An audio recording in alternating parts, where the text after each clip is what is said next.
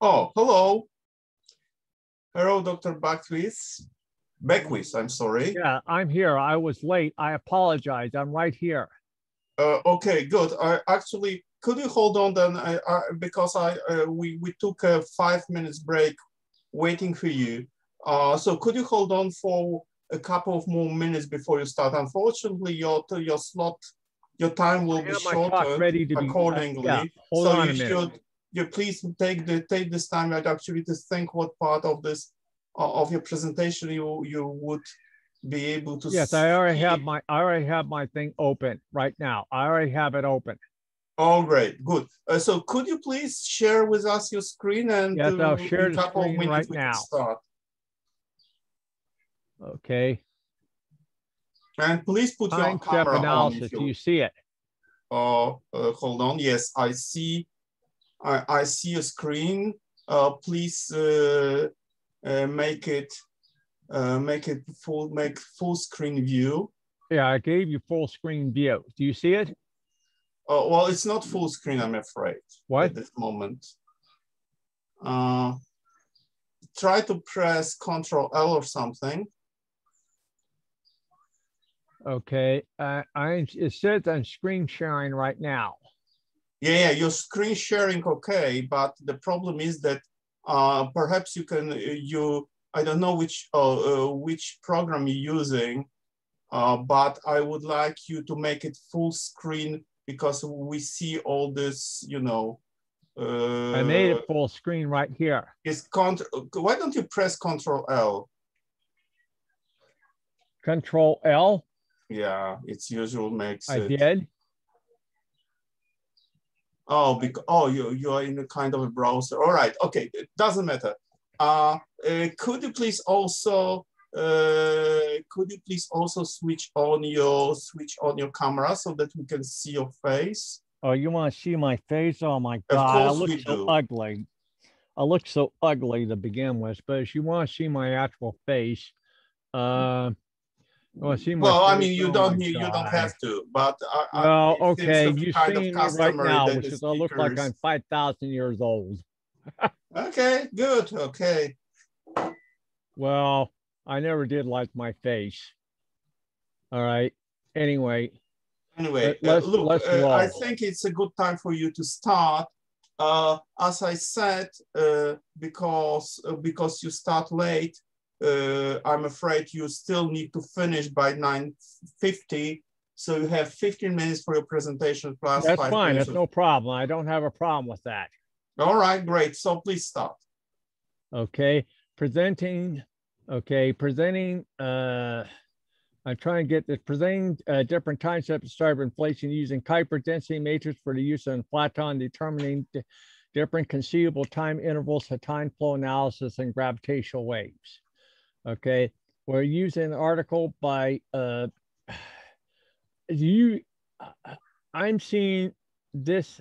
How do I get rid of this thing right over here? Do you see my full screen? Yeah. All right. Yeah, I got you down. So, all right. Now, here we go. We're using the book Toward Quantum Gravity. It's an article by Klaus Kuiper. It's a quantum gravity interpretation density matrix in the early universe. It's a one-loop approximation with unflattened values. Using the pattern values, we can, in terms of scale, we can expect it's a scale vector is A initial times T to the gamma power from early times. We isolate presuming an exceedingly small initial time step candidates, initial time values, which are from a polynomial for time values use a Kuiper density value. The gravity wave analysis concludes our article with a Platon decay. All right. So here we go. Introduction. Our first goal is to obtain by a Kuiper density function candidate minimum time steps, which will be for the purpose of giving input into an uncertain principle of the form delta E delta T proportional to 4H bar. Whereas the candidate for a density matrix uses H squared right over here, and I'm using this in Platon. And so then what I came up with that H squared divided by phi dot is proportional 10 to the minus 5. We're making use of the following from 4 for a one loop approximation. This itself is from Kuiper, which if we isolate out, this is a isolate out what I was able to obtain delta E right over here. And we'll apply equation 4 to explain delta T. From there, time step applying equation 1. We're going to be applying equation 1 in order to come up with some information. Understand the import of equation 2, 3, and 4 for delta T. So this set, we had 3 pi over the square root of 2, and put this in 2, 3, and 4. 2, 3, and 4. And then, which is that there was that loss of general energy. We zoom this and set gamma equaling, that symbol as a probable density value in equation 4. We then have this following type of approximation. This is from equation 4 right over here. So as we use that, then what we are going to be doing is we're talking about interpreting. If we come up eventually with derivations, there's a minimum time step at delta T equaling to this type of a parameterization, 1 minus 4 gamma plus or minus 3/8 NP. This is Planck mass to the 4th power divided by B naught. Interpreting equation 9 in terms of the effects it has on equation 1. We have to consider what this symbol may or may not be. The core of the derivation equation 4 is dependent upon having the following. Quote, the quantum gravitational scale of inflation is calculated by finding a sharp probability peak in the distribution function of chaotic inflationary cosmologies driven by a scalar field with large negative constant of non-minimal interaction. In the case of the no boundary state of the universe, this P corresponds to the eternal inflation, whereas the tunneling quantum state, it generates a standard inflationary scenario. The sub-Planckian parameters of this P, the mean value of the corresponding Hubble constant H, 10 to the minus MP is quantum width delta H over H, 10 to the minus 5, and the number of inflationary e-folds N are found to be in good corresponds with the observational status of inflation theory, provided the coupling constants of the theory are constrained by a condition which is likely to be enforced by the quasi-supersymmetric nature of the sub-Planckian particle physics model. And that is a very serious consideration. So we're looking at what we're kind of saying, well, we're really going to be looking at, we have that delta T, we're going to be de-evolving the delta E equaling to this type of a formation. The consequences for frequency signals is as follows. Now here is the mass, and this is what you come up with a so-called, this is what you might call, we make an estimation at the width of the wave front of a de Broglie wave, which may be a consequence of a signal as well as the position of the phenomena of generation, say graviton. We used to refer to the following motivation, linkage of graviton, mass, and other such concerning heavy gravity. And so you have n squared equaling to this, and that would come to 2.74635 times Planck mass. The inflaton mass is 2.7463 times Planck mass, and this is starting value of inflaton mass is say something like T equals 3.9776 Planck time. Well, the consequences of this, because I really have run out of time, is that making use of the idea of a non-zero probability density of the masses of some particle within the Copenhagen interpretation of quantum mechanics in the vicinity of the Big Bang. Well, the idea is that this result 18 is from Karen Fries.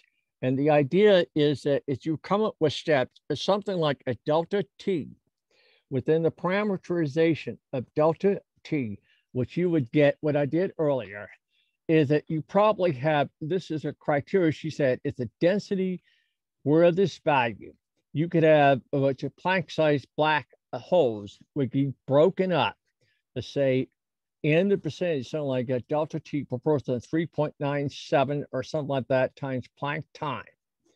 And what you would get is, what you would get in this situation is the following. I'm going to read it to you right here. Is future cosmological observations point to a particular and flat-on potential for which our universe is not generic on a canonical measure that would shed light on even higher level. Such a circumstance would tell that our universe is tuned on a non-generic trajectory from the point of view of the classical measure. This would indicate the importance of intrinsically quantum gravitational processes or some ultimate theory of initial conditions. So what I have been referring to, and I'm going to go back to this right over here, with respect to chosen of that particular function right over here, is when you would go back a little bit further. See this delta of t, which I came up right over here. This delta of t, this is 3.97 times Planck time. That's one of the values. That's a smaller one. The other one could be up to as large as 10. But you have, it just depends upon the sign, plus or minus, right over here, and this type of a ratio right over here, delta of t. Go from there. And then I'm going to come to my conclusion. The conclusion is that in that delta of t, if you have that delta of t, that would lead up to a threshold. This is Karen Fries's so-called minimum density, which you'd have in the vicinity of expansion of the universe when you really got started for the breakup of primordial black holes. And so really saying that you're picking an interval of delta t where this equation 18 may have some sort of actual import in terms of the physics. And I don't have very much more to say than that because I ran out of time. I hope at least that that's understandable to you. Is it? I've outlined the main point. Giovanni? Oh, well, I don't know. Let the audience say. Perhaps you actually conclude your talk with a couple of sentences, and then there will be the question time. So this, what you said, could be discussed. Okay. Can I'm having trouble again. I tried to keep it as short as possible because I was late. You understand? Sure, you have still 5 minutes, so you can use this 5 minutes the way you want. All right, that's fine. All right. Now, what I'm saying right over in here, what I'm saying right over in here is you come up with a macroscopic scale, which you come right over here, this isolation out to say different time steps. This equation 9 would be actually in particular relevant. I have to get this thing out of the way. It would be relevant toward a regime of space-time in which then is that one could use what you might call equation 18. And this is if you have a breakup of primordial black holes. When would that perhaps be happening? So as I said, is that this is what, and this is from Karen Fries, and she used actually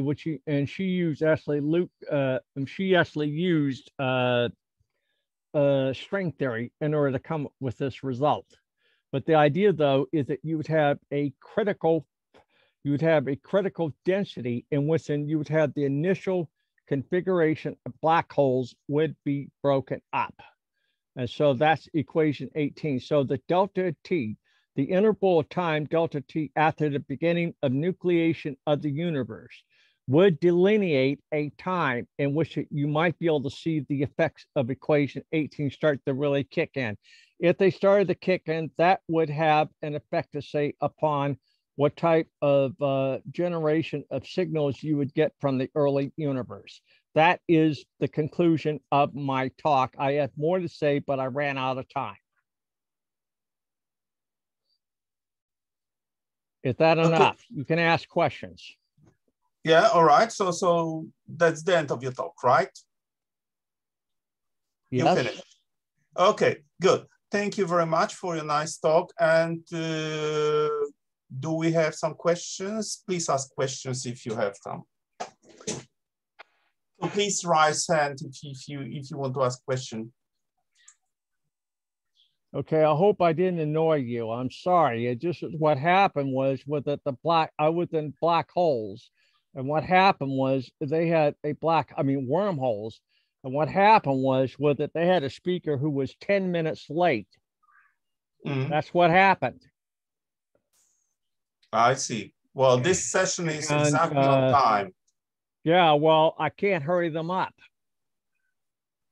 All right. I have more to say, but I gave you the basis of it right here. Equation 18 is a criteria for when you would have primordial black holes that be broken up by the density of the initial phase of expansion of the universe. And this is something that Karen Fries came up with. And so my entire point, although I should have stated it very explicitly, and I didn't, but I'm saying it right here, was to come up with, you said you might have a delta T being plus or minus. You might be able to come up with criteria, other things. Or when would you perhaps have equation 18 start to have effect? And this is called the breakup of black holes. And that might generate entropy or some sort. And so then I went to that question of how valuable or how valid is equation 19, in terms of generation of entropy. So that's another part to it too, which is that the breakup of black holes would generate a certain degree of entropy. So when you see equation 18 as a result of delta of T, when you see an equation 18 as a result of delta of T, then what you would see in the situation is that you would have a breakup of primordial black hole structure in at least the initial phases, so that you could have, example, a comparison with that generation of small particles or whatever in the beginning with this functional formulation of S. So what I really was asking for in the talk was, first of all, can you have a situation which you have some sort of generation of entropy? I was trying to come up with a criteria. Secondly, I was talking about you had delta of T. You would form a criteria for the formation of delta T, a delta T interval, in which then you might have the beginning of the generation of entropy. So then if that's true, how much fidelity does that have with respect to this very classical formula? This is from Kolb and Turner. So really that was the point of my talk. Okay, I guess you made it completely clear what was the point. And I think that's gonna be actually, I think it's a good point to end it. Perhaps if there are some questions, there is a couple of seconds for you to raise your hand. Well, since there are no questions, I thank you very much for your. Well, what I'm going to do is just remember my email of rwill9955b@gmail.com. All right. And have anyone send email complaints, observations, questions. As I can answer it, I will. Secondly, everything which I told you, which I am a terrible presenter. I am the world's worst presenter. I freely admit it. Hands up, I'm the world's worst presenter.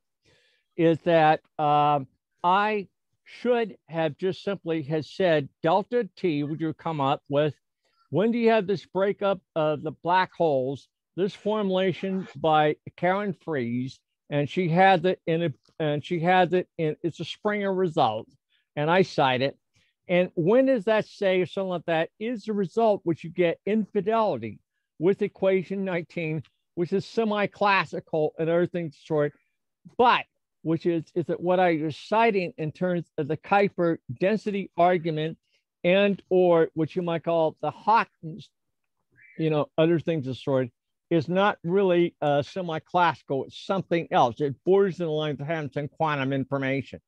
So that's what it is. And so that if you allow me to turn in something for the conference proceedings, I am going to be super explicit in what I just told you. Do you understand what I'm saying? This will be right in there so that no one can miss it. I'll say it in that language.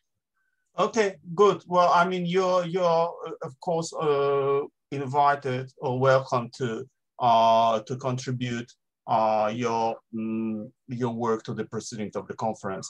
But I think now I'm afraid your time is running out. So thank you. Thanks again Thank you for your very much. If you presentation. don't want my conference proceeding when I turn it in, that's no problem. People have accepted or refused and plenty of times, no problem. But I'm telling you what my basic idea is, and it's respect to these two equations, 18 and 19, and then going up to what it was this derived value I'm for really the time. sorry, Now but I'm I going to think be your off, time so is. you shut me off. Well, I will not shut you off, but it's time for the next speaker. So thank you very much. Okay, that's fine. I'm exhausted. And please, it's not you. Please unshare your screen so the next speaker can do it. Thank you very much for your consideration. I really appreciate you're a gentleman. Thank you very much. Thank you. Thank you. God bless you, and have a good summer. Take care. Thanks. All right. All right. The next speaker is Vasil Todorinov. I hope you are with us. Hello. Andrew, could you please unshare your screen so that we can continue?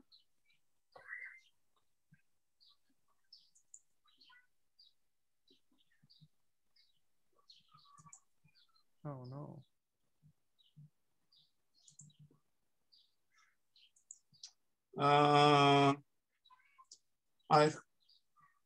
Right. Okay. Good.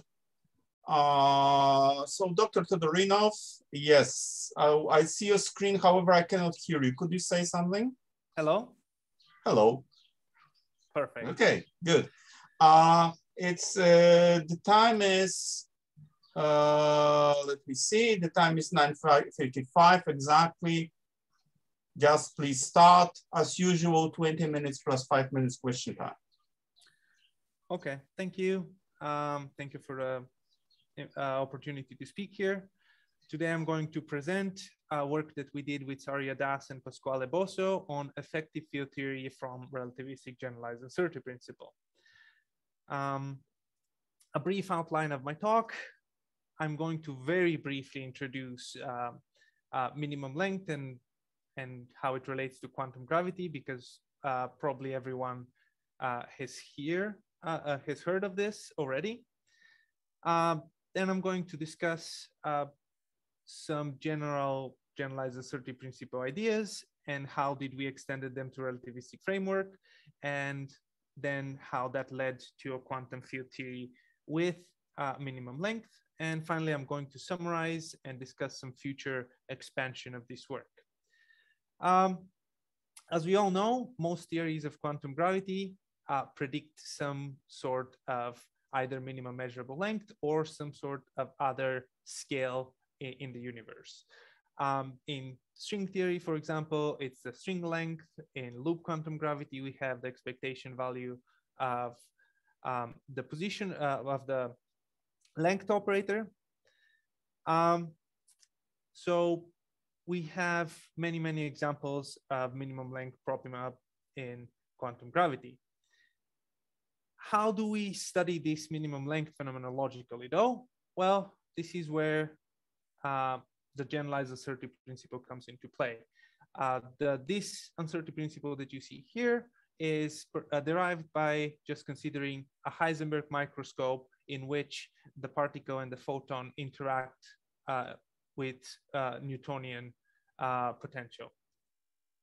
As you can see, we can no longer make the uncertainty in position arbitrarily small by making the uncertainty in momentum arbitrarily large.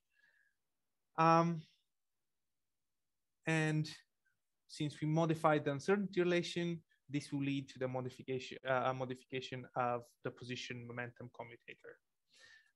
This modification of the uncertainty relation is supported through fixed angle scattering of closed strings, thought experiments, including black holes, and many other experiments, which will take me too long to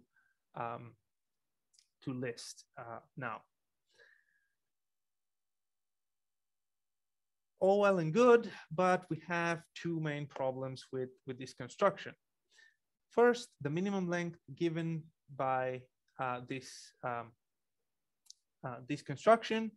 This construction works in non-relativistic quantum mechanics, and the minimum length it gives is not a Lorentz invariant, which means it is frame dependent. Therefore, this raises a question: if it is frame dependent, there must exist a frame in which minimum length, minimum measurable length, is truly minimum, which effectively brings back the concept of ether, and it's not good. Further, to realize this sort of commutation relation, most of the time we need to modify the momentum operator. A modification of the momentum operator will result in modification of the dispersion relation, addition of higher order momentum terms, which in turn will lead to the energy and momentum operator not summing up linearly as they should. I should mention here that work has been done, and there is models which suggest nonlinear composition laws which solve the composition law problem. But in this work, these nonlinear composition laws were not necessary. So how do we extend relativistically the generalized uncertainty principle?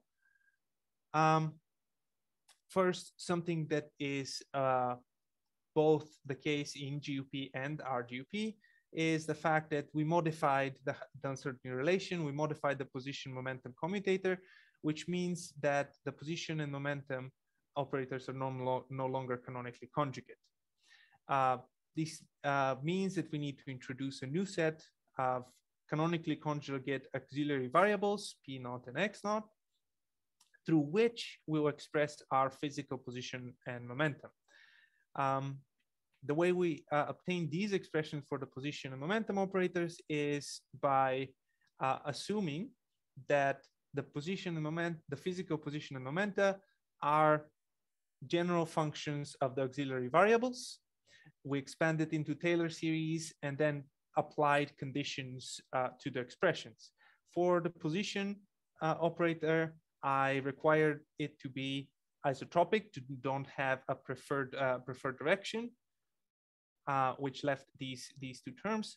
And the momentum space, I wanted it to not be deformed, and eigenvalues to be well defined, and eigenfunctions to be delta functions in momentum space. Therefore, the commutator between two position operators needs to be a zero. That's why the position operator is only function of P0.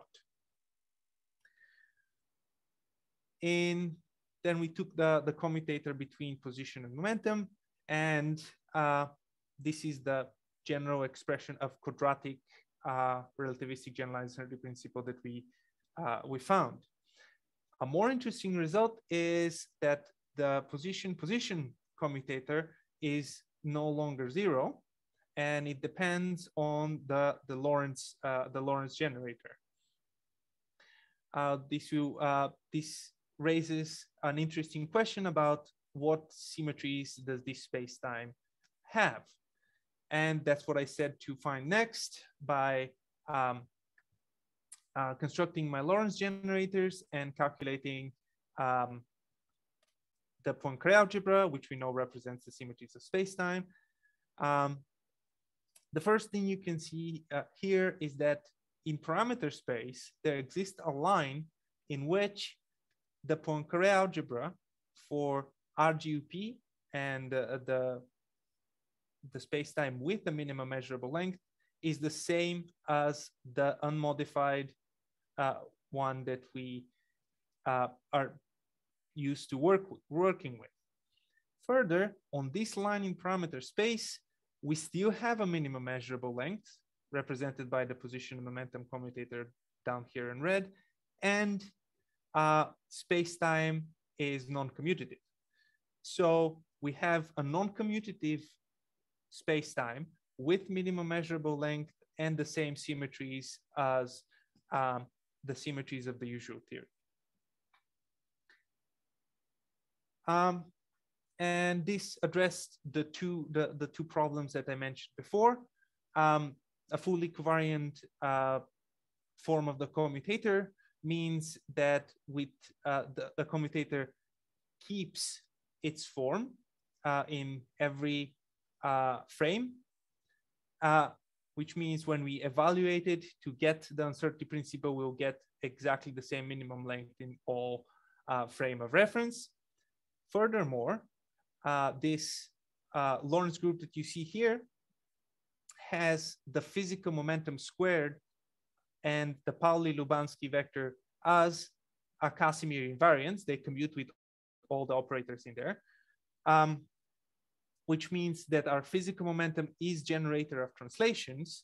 And because we know the Casimir invariants are connected to the dispersion relation, we know that we have a quadratic dispersion relation, which means our physical positions and our physical momenta and physical energy sum up linearly, which was good news. So how do we translate this to a quantum field theory with minimum length? We start by fixing the model. Unfortunately, we were not yet ready to work with the full non-commutative spacetime because the commutator actually depends on the Lorentz generator, which was it's something new. So we were kind of forced to make the physical position to be equal to the auxiliary position. And in that case, the momentum operator takes the following form. This is standard. This is the relativistic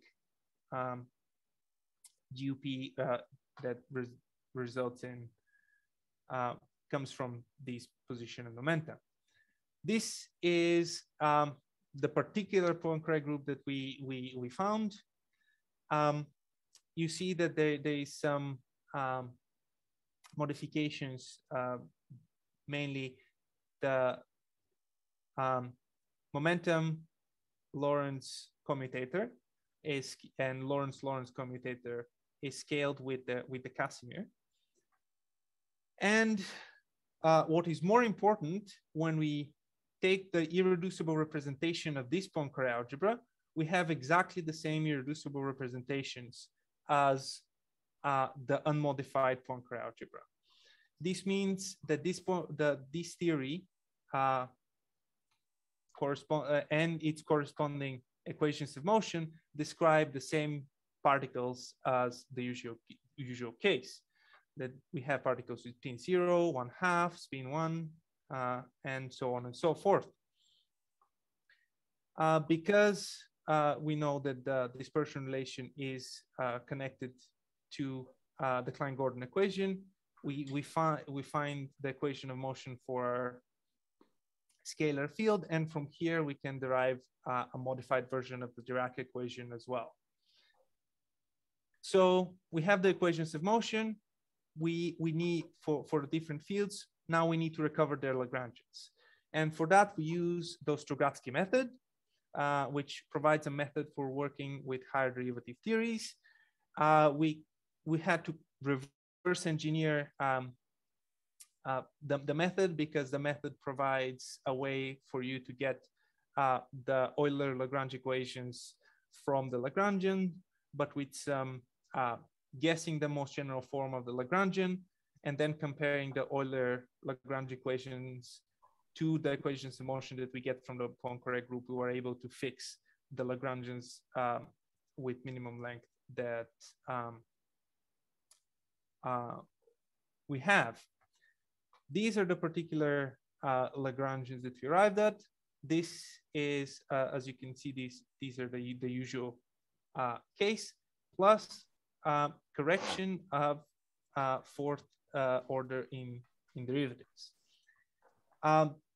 There is one concern that we had, is the Ostrogatsky method leads to unstable theories, also known as Ostrogatsky instability. However, when we take these Lagrangians and we find the corresponding Hamiltonians, we see that the Hamiltonians are positively defined and therefore do not contain Ostrogradsky instability up until the Planck scale. So our theory, these field theories that you see here are good up to the Planck scale. At the Planck scale, we have a problem because the theory breaks down and it contains it's unbounded from below. From the equations of motion and the Lagrangian, we were able to find the propagators for our fields. The interesting thing here is that now we have, instead of the usual 2 poles in the Feynman propagator, we have 4 different poles in momentum space, which makes the derivation for the retarded and the advanced propagators quite a challenge and actually very, very interesting. But I don't have time to discuss it now. And now we get to the meat of the paper. We took the fields and minimally coupled them, the scalar and the spinor field, coupled them to the gauge field and expanded it, and were able to classify the resulting vertices in terms of the fine structure, the powers of the fine structure constant and our GUP parameter. As you can see, our theory is very, very rich. We have vertices involving 2 scalar and up to 4 gauge bosons, and vertices involving 2 fermion and up to 3 gauge bosons. For the phenomenological purposes, we focused on these 2. This is the main contribution and the GUP corrections to the main contribution. So the first 2 in the second table as well. So what we did next is armed with the vertices and the propagators, we were able to find the cross sections for electron muon scattering in the scalar and the spinor theory. It is interesting to see that when we're talking about scalar fields, the best chance that we have for detecting quantum gravity effects or effects from minimum length is for the backscattering, where the cosine is equal to -1, and therefore we have the full force of the correction, which is proportional to the total energy of the fields. The result for the Dirac field was even more interesting because we were able to show that the corrections actually are proportional to the sum of the masses squared, which means that we can take this field theory and model very heavy particles, giving us the best chance of detecting effects coming from minimum length. And the total cross-section for the electron muon scattering, the corrections, the relative corrections depend only on the masses of the participating particles, nothing else.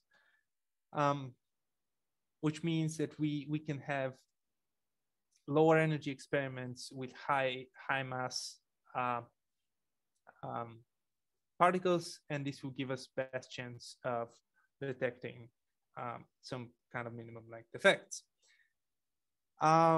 We didn't stop there. We, of course, needed to apply it to existing experiments. For this, we chose the xenon-xenon scattering measured in Atlas in CERN.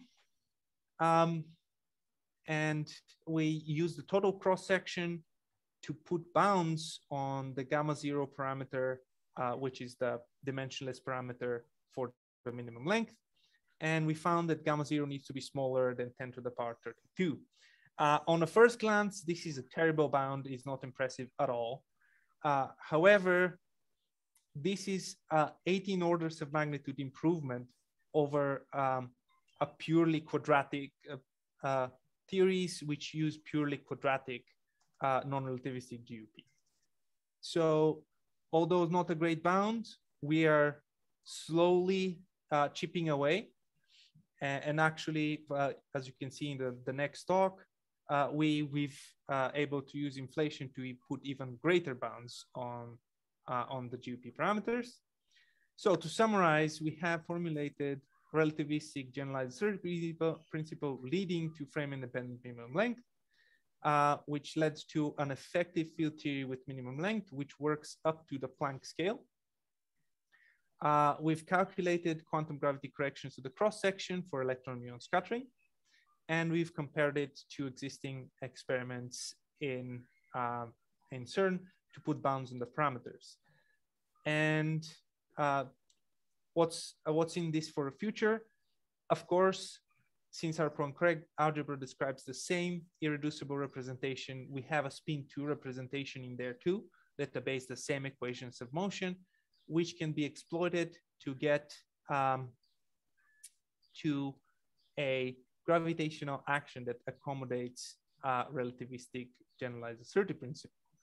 And I guess you would hear about this in the next talk. Thank you for your attention, and thank you for the opportunity to speak here. Thank you very much. Are you in Canada now? Yes. Oh, okay. So what time is it? It's 3 in the night or something? Yeah, it's 2:15. Okay, good, good. All right, all right. So thank you very much for your talk. And are there any questions? Please raise your hand if you have one. Well, since there are no questions and we still have 15 minutes, may I ask question myself? Absolutely. Actually, I'm wondering if I understand correctly, your starting point is that you you treat it as a kind of a mathematical trick. So you start with the standard phase space of mechanics, you know, the standard X and P commutator, and then you make a nonlinear transformation. And then at the end of that, and then you declare really that the momenta and positions that you obtained as a result of this nonlinear transformation are the physical ones, right? That's basically the idea. That's how you get your modified uncertainty principle. Now, my question is, what makes it possible for you to declare that? Because naively speaking, making kind of a nonlinear transformation of variable, you make your theory looking ugly, well, ugly quote unquote, or more complicated at least. But it shouldn't be really anything physical about it. So why how can you argue that this particular nonlinear, because there are of course infinitely many nonlinear transformations of this kind. So the question is how you could argue that this particular nonlinear transformation leads you to variables which are really physical, and what does it mean that they are physical?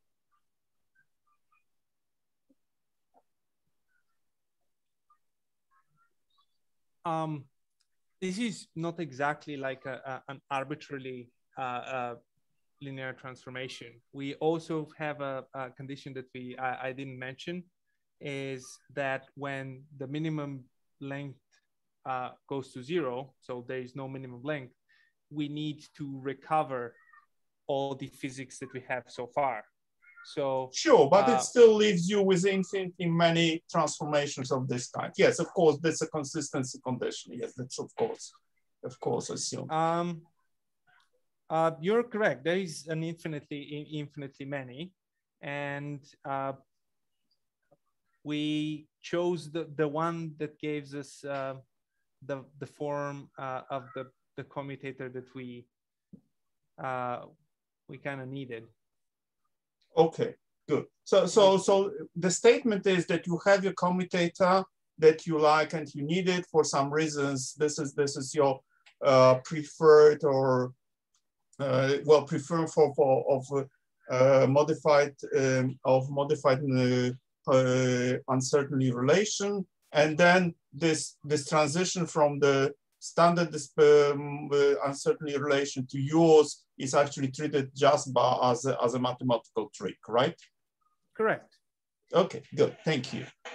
And that makes it like even more interesting, because you can each different nonlinear deformation will give you a different theory, and basically the only way you can distinguish between which is right and which is wrong is through some kind of experimental evidence.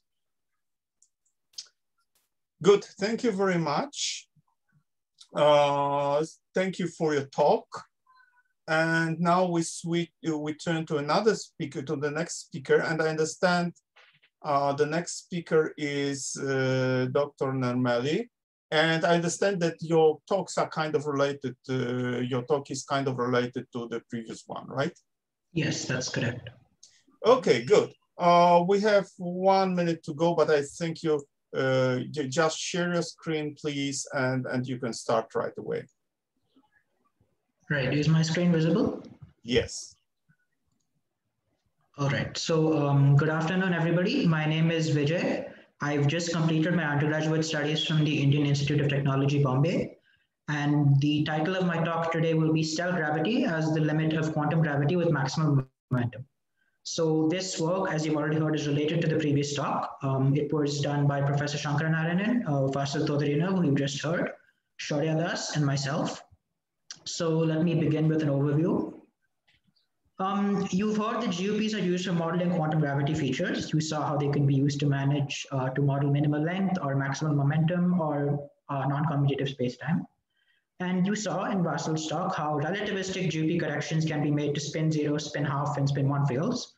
And when you put those all together, you get corrections to quantum electrodynamics. And a natural question, since we now know how GOPs affect spin 0, spin half, and spin 1 fields, is what about spin 2 fields?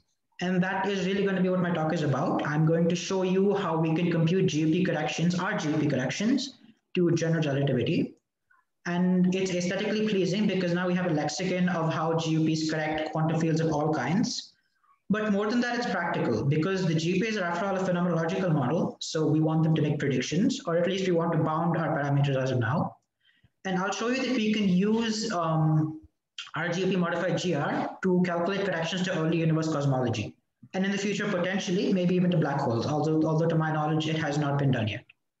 So let's jump into the details.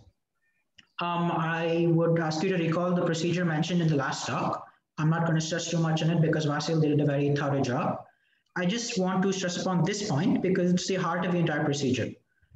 As discussed previously, we replaced the canonical form momentum by the physical form momentum operator. And as you'll see, our procedure is going to be slightly different, but this step, the second step, is going to stay the key step of our entire procedure. So if we wanted to extend this analysis to general relativity, much like we did for spin 0 or spin half fields, we would require the free field equations of gravity. And those are not the Einstein field equations, because as we know, when we're dealing with quantum field theory, the field that we're looking for is not the full-fledged metric. It's the perturbation about the Minkowski background. So the equations that we're looking for are actually the linearized Einstein equations. And we could obtain that, those equations by truncating the Einstein-Hilbert action to the second order and then varying the action. But that is not what we will do to get the free field equations. We will proceed by a method which I believe is simpler, and we will be more pedantic about it. And I believe it will make the corrections, the GP corrections that we are computing to this theory, seem a lot more natural. But before I get into that, I should really mention what the procedure is. So we could go as before. We could compute the weak field equations for gravity, apply the GOP corrections, and then find out what scattering cross-sections, what modifications we have to scattering cross-sections. But that would be correcting weak gravity, and that is not really the aim of this project. What we really want to do is compute the corrections to general relativity in all its glory. So we'll be following a different procedure. The first step is the same. We start with the spin 2 equations. We replace the canonical form momentum by the physical form momentum. We get the modified spin 2 equations. And then we claim that these spin 2 equations can be obtained by linearizing the equations of motion that stem from some modified Einstein-Hilbert action. I'm not yet going into what that modified Einstein-Hilbert action is, although the title should be a giveaway. I just claim that there is some modified Einstein-Hilbert action whose equations in the linear limit match the equations that we obtained from step one here. And then by correspondence, we claim that that effective Einstein-Hilbert action really represents the classical limit of quantum field theory with a maximum momentum scale. So how exactly would we carry out this procedure? The first step, of course, is to obtain the spin 2 equations. And I'll do that by a method that was put up by Feynman in around 1970s, although it was published much later. So I've listed out all the steps here. I'm sorry. I'm not going too much into depth. I think it's pretty self-explanatory. The only thing I want to stress on is this redundant bilinear term. And by that, I mean, we want to compute the Lagrangian for the spin 2 field. But in our formalism, the fundamental construct is not really the Lagrangian, rather it's the action. So if you were to have two bilinears that differ only by a 4 derivative, then you could essentially throw out one of the bilinears. And that's what I mean by redundant bilinears here. So I'll just let you stare at these steps for a minute, and then I'll show you how it actually applies to the spin 2 field.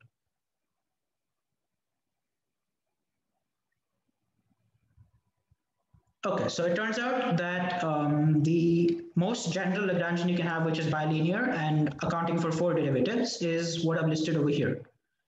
And as you can see, there are undetermined coefficients. There are 4 undetermined coefficients, A, B, C, and D.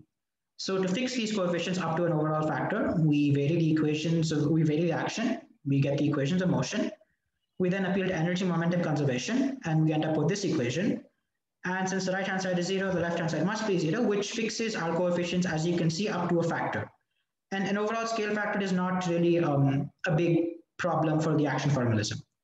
So with that in mind, we get the equations, we get the action, the Lagrangian or the action, whichever you prefer, for the spin 2 field, like so. And I want to point out that we'll be dealing only with the free field action here. It's true that I started off with an interacting action, but this interaction term, which is lambda times h mu nu times t mu nu, is not really relevant for our purposes. We will not need any matter energy. We will not need any matter source here. So once we've computed the interacting Lagrangian, I'll just set t mu nu to 0, use it as a use and throw object, so to speak, and we'll end up with the free field Lagrangian. So now that we have the free field Lagrangian for the spin 2 field, the equations of motion naturally follow. And now it's time to actually compute GUP corrections in the linear limit. So we'll be using a GUP, which models maximal momentum. And as you can see, it's quite similar to the GUP that Vasil spoke about earlier. Corresponding to this GUP, this is the physical form momentum operator we have in terms of the canonical form momentum operator, which is just a gradient, of course. And substituting this into the Einstein equations, linearized Einstein equations, gives us the GUP modified equations for the spin 2 field. So there's a curly G factor here, which brings out the GUP corrections. As you can see, it's proportional to the GUP parameter gamma. And I've listed the form of the curly G mu tensor here. So that completes our first step. And now, as I said, we claim that these equations can be obtained by linearizing the action or the equations of motion corresponding to some modified Einstein-Hilbert action. So what is that Einstein-Hilbert action? That's the next question. The answer is cell gravity, or quadratic gravity as it's known. I'll give a brief overview. There's just one point which I really wish to emphasize. So this is the action for cell gravity. You can see that there are 2 parameters here, alpha and beta. And you can show that these parameters have to be constrained via this inequality. So this stems from the static localized isotropic solutions. You can show that in the linear limit, in addition to the Newtonian 1 over r potential, we have Yukawa potentials with masses given by so and so. And if we want to avoid tachyonic instabilities, that requires that the Yukawa masses be positive, and that's how we get this inequality. So that's all I would really want to say about cell gravity. It's a beautiful theory in its own right, but of course I don't have the time to talk about that. So I'll just get to the equations of motion and discuss the correspondence with GUP modified general relativity. So these are the equations of motion for cell gravity. You linearize them about the Minkowski metric. That's what we get. And you know that if we set alpha is equal to 2 beta, in particular, we these equations over here reduce to the ones below. And comparing them with the GUP modified spin 2 equations that we got earlier, which are listed below, you can see that the equations are clearly equal if we set if we relate our gamma and our alpha parameters appropriately. So you could just stare at these equations for a moment. It's clear that all terms match. And in particular, if we set alpha is equal to 2 beta is equal to gamma by kappa squared, That means that we get a correspondence between alpha is equal to 2 beta star gravity and the GP modified spin 2 equations. And from that inequality that I spoke about earlier, relating the alpha and beta parameters, that also fixes the sign of our gamma parameter. So we now know that gamma must be more than 0 in order to predict a maximum momentum and to correspond to cell gravity in the way we've just discussed. There's one more interesting point I'd like to draw to your attention, which is I spoke about those Yukawa masses earlier, and from a quantum field theoretical viewpoint, those just correspond to a pair of extra massive gauge bosons. And while I didn't mention it previously, one of those massive gauge bosons is a scalar and the other one is a tensor. And these are their masses. And as it turns out, when alpha is equal to 2 beta, these two masses, as you can clearly see, are in fact going to be equal. So in that sense, our theory is a little bit degenerate. And it's not clear what the meaning of this degeneracy is, but it's definitely worth probing in the future. So now that I've discussed the theoretical aspect of this model, I'm going to go to implications. I'm going to speak about how it affects inflation in particular. So it's well known that quantum corrections to gravity can lead to inflation. They can lead to alternate inflationary models as opposed to the standard inflaton model. And since we know that star gravity models GUP modified GR, next question we should ask is, okay, using GUP modified GR, can we obtain inflation with an exit?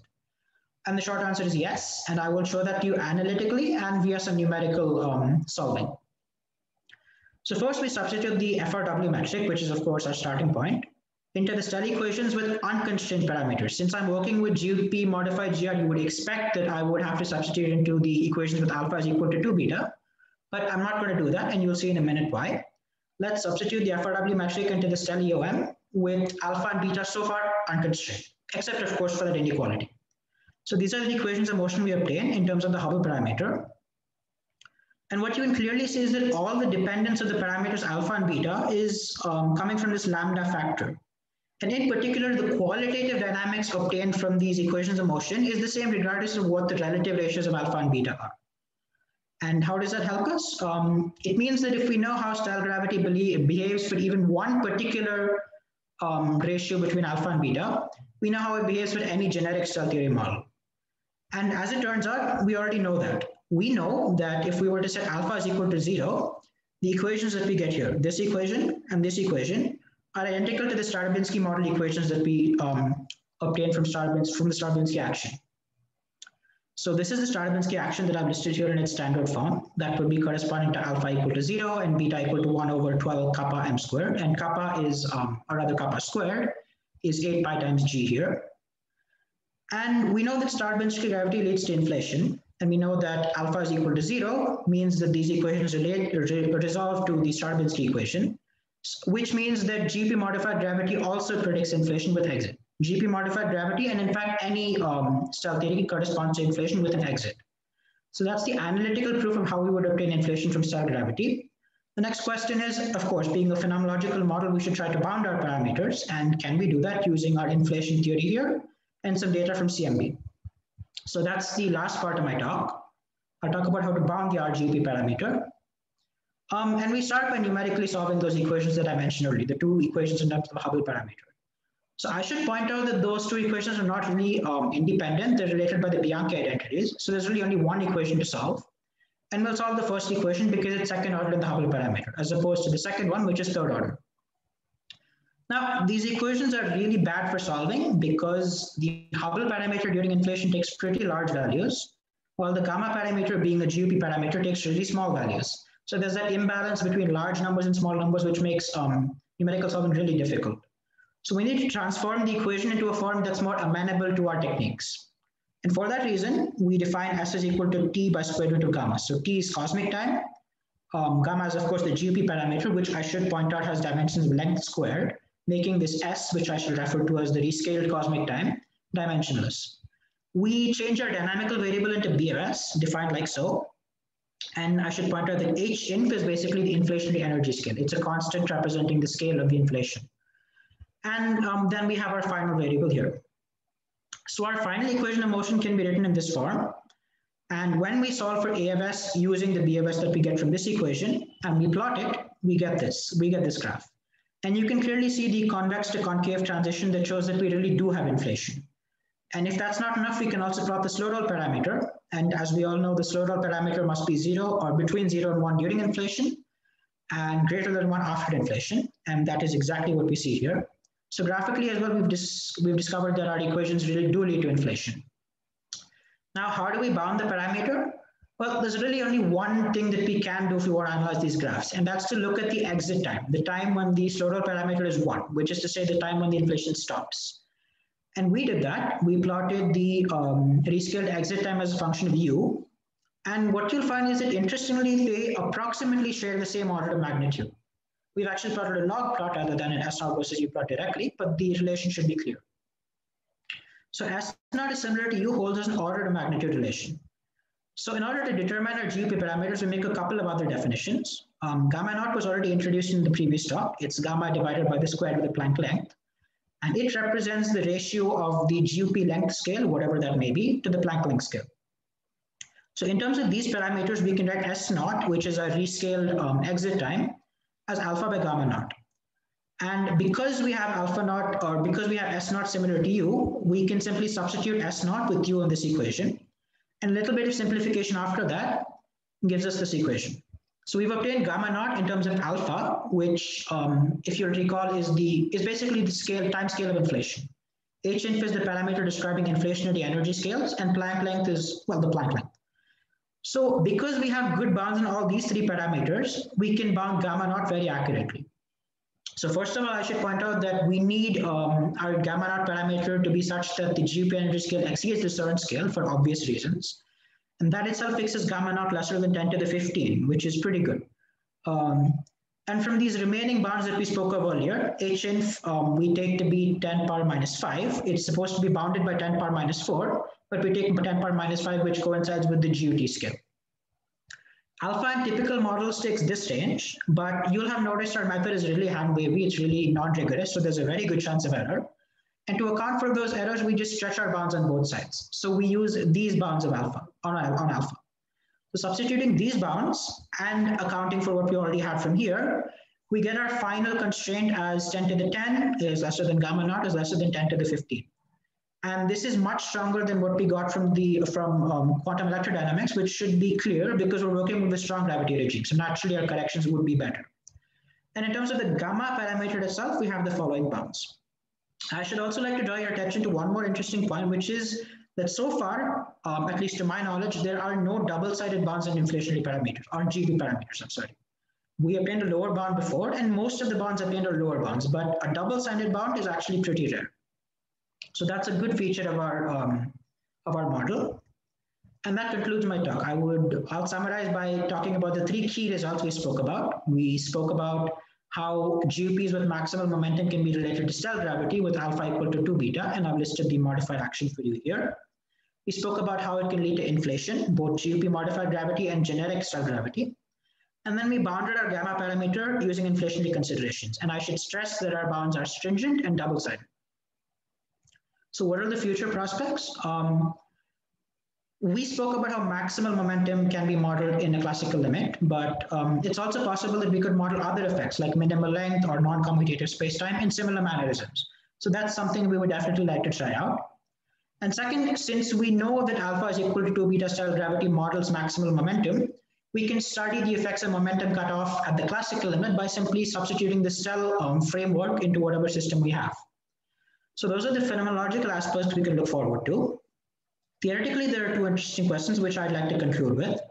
So the first one I already drew your attention to. We have a degeneracy in the gauge boson masses, and it's not at all clear what that is. What are the effects of that, both theoretical and phenomenological?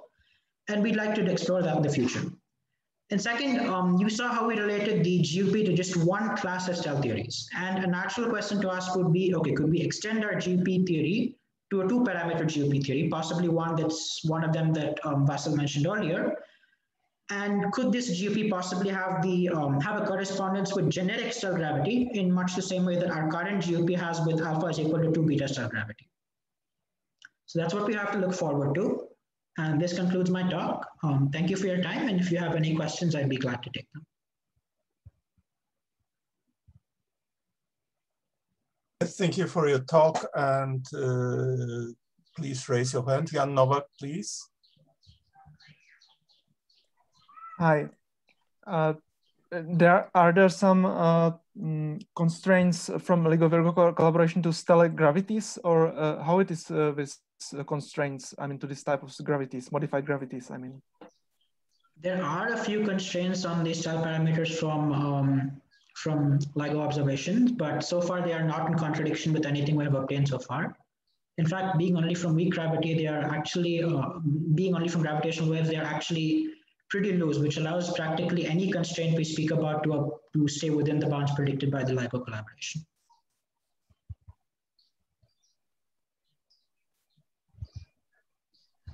Thank you.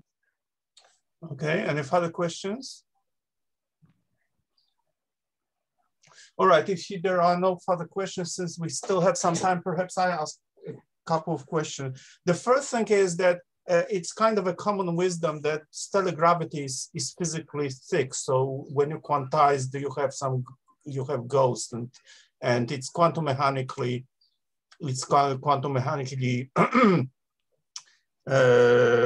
not consistent.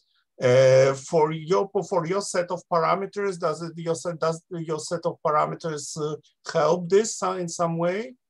Yes, it turns out that for a particular class of stellar gravity theories, which I have mentioned, the modified theory does not possess malicious ghosts, and that I believe happens if you have your alpha parameter being greater than or equal to 0. This was shown in this work. I'm not 100% sure of the details, but I know that for alpha greater than or equal to 0, there are no problems associated with ghosts that come for this theory.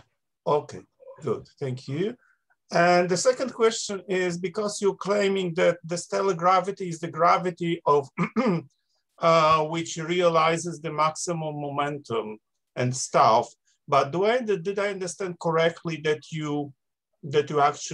this claim comes just from the comparison of linearized theory so linearized stellar gravity with the theory with linearized theory that you kind of gotten from this modified uncertainty principle?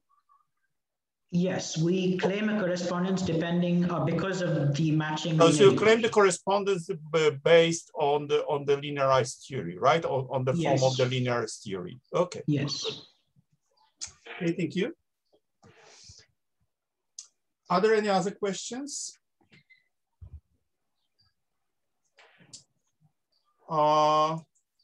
Well, if there are no, there is one question, sorry. Yes, go ahead, please. In equation 12, can you say something about how many degrees of polarizations would be there? And fundamental number of modes, like in ZR, it's 2 modes of polarization. From our equation 12, how many number of modes of polarization would be there? We definitely expect additional polarization modes. We haven't really conducted a thorough study, so I cannot be sure as of current exactly how many modes you would be able to get, but suffice to say there will be definitely extra polarization modes. Okay. Okay, I mean, to follow up, I mean, there is some, in this theory, in this linear theory, there is some number of modes, but among them you have this spin 2 mode with the standard properties, right? So massless, spinless, massless spin field, spin 2 field, right? Yes. Okay. And what is the spectrum? What is the total spectrum of the theory? So apart from this massless spin 2, do you have some, because you mentioned at some point that you have some other excitations in this theory, right? Yes, we have a massive scalar boson and a massive tensor boson. Okay, good, thank you. Some more questions? Well, if not, then thank you again for your nice talk. And well, we finished this block, which, Mr. Todorinov also raised his hand. We still have a couple of minutes, so please ask questions. Yes. This is the applause emoji. Thank you, Russell. I don't have any questions. I actually collaborated. Oh, I see. Okay, good. So let's applaud and thank you again. And now we turn to the next speaker. Thank you. Yes, thank you. Thank you. The next speaker is It's Mitya Friedman again. Hello. Hello again. Hello again. And yes, so you know the drill. Just please go ahead. Just do it slowly because we still have a couple of minutes before the start. Okay. Okay, sure. Yeah, I can go slowly. Oh, you're the same university in Alberta? Yes. Yeah, in Alberta too. So it's 2:30 or something. No, I'm now in Slovenia, back with my family. Oh, I see. Okay. Came to visit, and also shared the office with Vasil. So that is also my office that you saw in Vasil. Good. Because you know, giving a talk at 2:30 is really insane. Yeah, that's true. I have the same time as you. Good. Okay. Right. Okay. So go ahead. Please start. Okay. So thank you for the opportunity for not just one talk, but two talks on this very nice meeting, Marcel Grossman meeting. So for my second talk, I'll be presenting the test of quantum gravity in statistical mechanics, which I have done this work with my supervisor, Dr. Surya Das. Here is a brief overview of my talk. First, I will give some motivations and goals of the work. Then I'll present the standard equations, the standard observables for the Bose-Einstein condensation. So then we can compare later to the modified ones, which we will get when we will first consider the presence of extra compact dimensions. And then separately, when we consider the GOP, which is due to minimal length. And of course, at the end, I will summarize with concluding remarks. Okay, so to start, many great thinkers since ancient times up to today have asked themselves the question, what is the fundamental reality of nature? One of such thinkers was Democritus, seen in this picture, who proposed that matter is made out of small indivisible parts called atoms. Today we know that atoms are not indivisible, but nevertheless this insight was pretty good for his time. Why not say the same thing about space-time? Is space-time also made out of small fundamental parts, or is it continuous as we experience it every day? So far, we have two very successful theories of nature. On one hand, we have quantum mechanics and quantum field theory, which describe interactions on the smallest scales. And on the other hand, we have general relativity, which describes gravitational interactions on the largest scales. We expect scenarios where we have contributions from both the regimes, the energies where we expect that quantum theory and general relativity overlap. But there is no nice way, no beautiful way to put them together, these two theories. But people have tried with many different approaches, with many new approaches to theories, which none of have been tested yet in a laboratory. However, most of the theories and most of the approaches agree that there is a minimal measurable length, that there should be some discreteness, fundamental discreteness to space-time.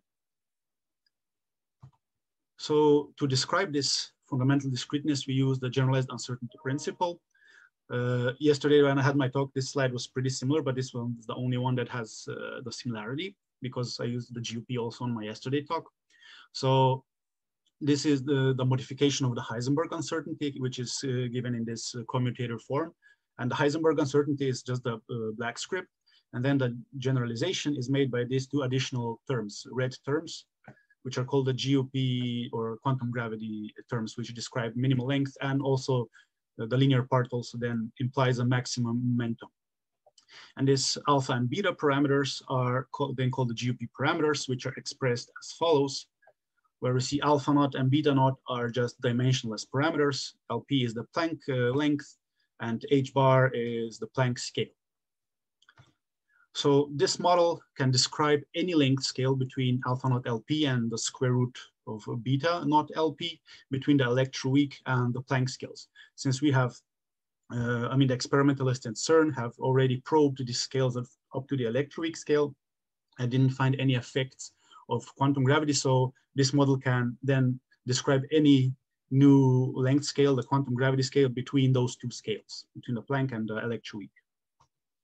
Also, I'll mention here that the quantum gravity effects are believed to be universal, which means that not only at Planck scales, at Planck energies, that we expect to see quantum gravity effects, but this means that we can also observe quantum gravity effects at low energies, but their magnitudes are very, very small. So we need very, very precise experiments to detect such small deviations or such small effects.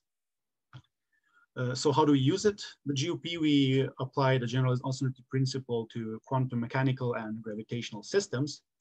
And then we search or predict deviations from standard theory.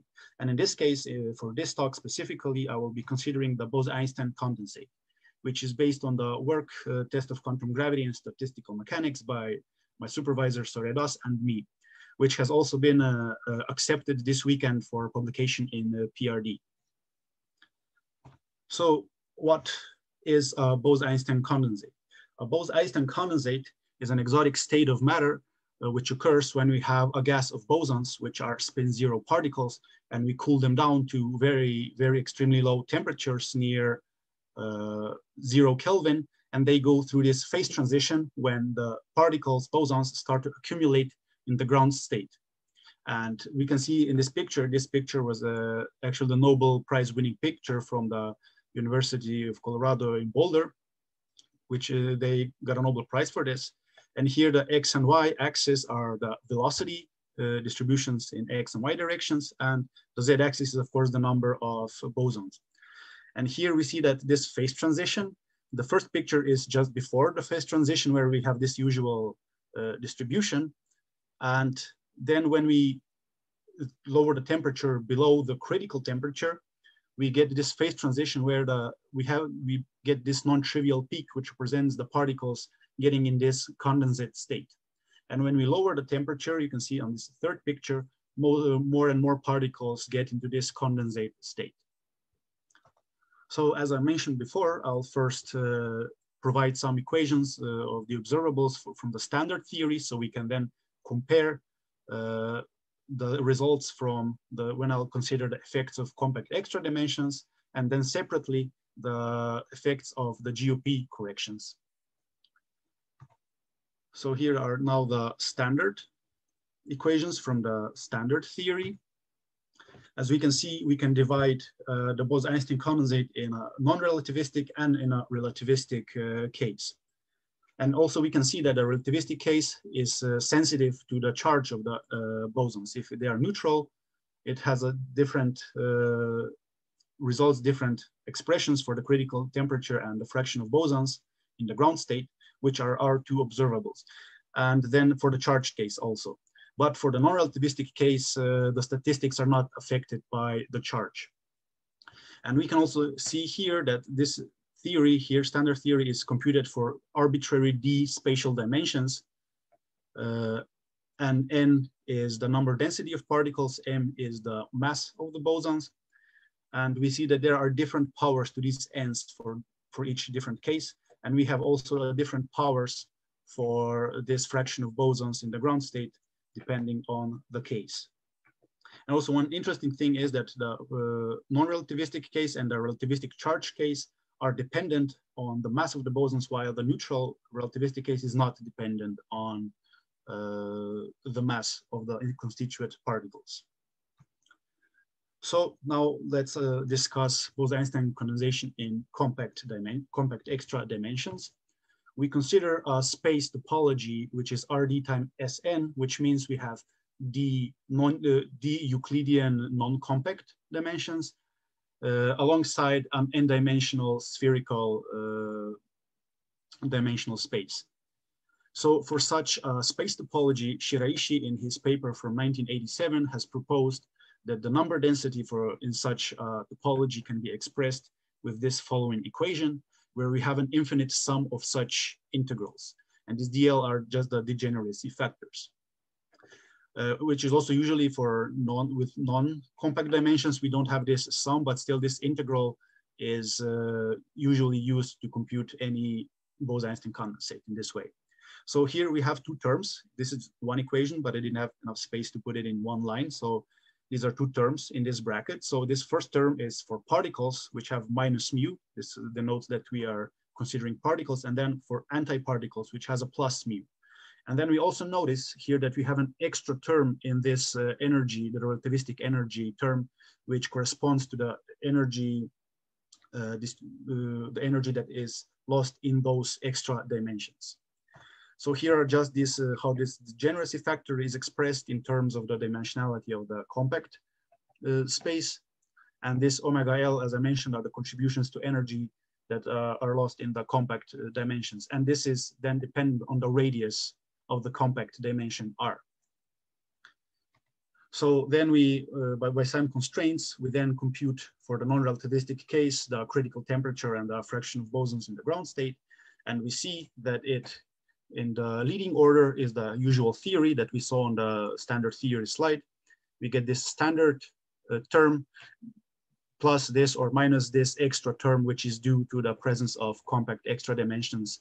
And the parameter here is then just the radius of this compact extra dimensions.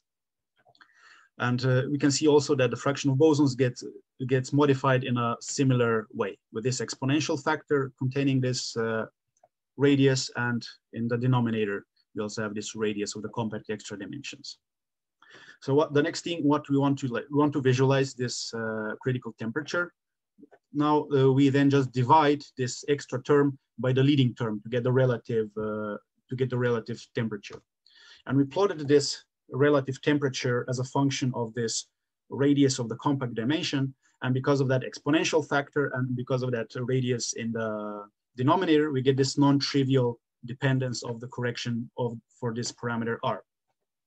And since this correction is so small, because current experimental threshold for the Bose-Einstein condensate is about for the relative temperature is about 10 to the minus 10 or 10 to the minus 11. So this is like 15 or 16 orders of magnitude yet from our detection. So then we assume in future, we hope that experiments will get good enough that we will measure it one day, that it will come, let's say, up to this point, our precision, the measurement. And if we don't observe any compact extra dimensions effect, as we expect, we get two bounds. We get an upper bound and a lower bound simultaneously, which is the first time we, that to our knowledge, that we observe such constraints to the dimensions of, to the radius of the compact dimensions. So the next thing then is to discuss the Bose-Einstein condensation with GUP corrections. First, what we do if we consider the GUP, we have the physical momentum and physical space operators. Now this is one of the choices, as you were discussing before with Vasil. We have many choices to do this transformation, to express it in terms of the canonical operators, which we know how to handle very well, which we know that they follow this canonical commutation relation. And then we use this definition of the physical operator given the canonical operator, and we use it in the dispersion relation, the usual non-relativistic, in this case, dispersion relation. And then we see we get this leading term and two quantum gravity extra terms. And then we use this to compute the quantum gravity corrected energy spectrum in 3 dimensions using the first order perturbation theory in quantum mechanics, where this Kn is the discretized, the quantized wave vector. However, our colleague Pasquale Boso has computed this energy spectrum exactly, but in 1 dimension. But we have to consider 3 dimensions for our case. So we have to use the perturbation theory. So let's hope he will also get an exact solution soon for the 3-dimensional case. So we used then this modified energy spectrum to modify the fundamental cell. And then we derived from that the modified quantum gravity corrected density of states. Where you see this first part is just the standard theory, and then it has plus linear and quadratic GUP corrections.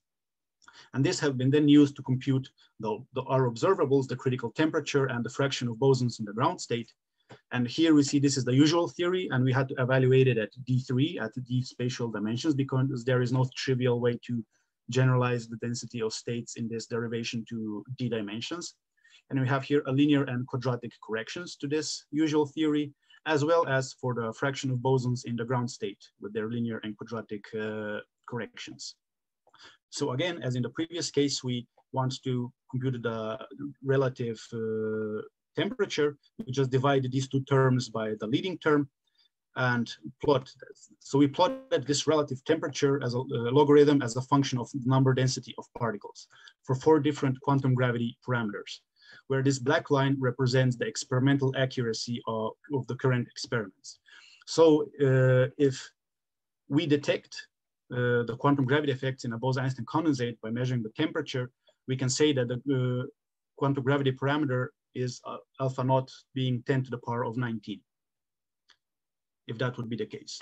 Then the next, I have plotted the fraction of bosons in the ground state, the correction, the absolute correction in this case, because it's dimensionless, so it doesn't provide any problems. So we also plotted this correction for 4 different quantum gravity parameters. And here is the black line represents the experimental accuracy of measuring the fractions. But here we see that to observe it, the quantum gravity scale has to have this parameter being large, 10 to the power 25. So for phenomenologically more significant observable is then the critical temperature rather than the fraction of bosons in the ground state. So now let's consider the relativistic case.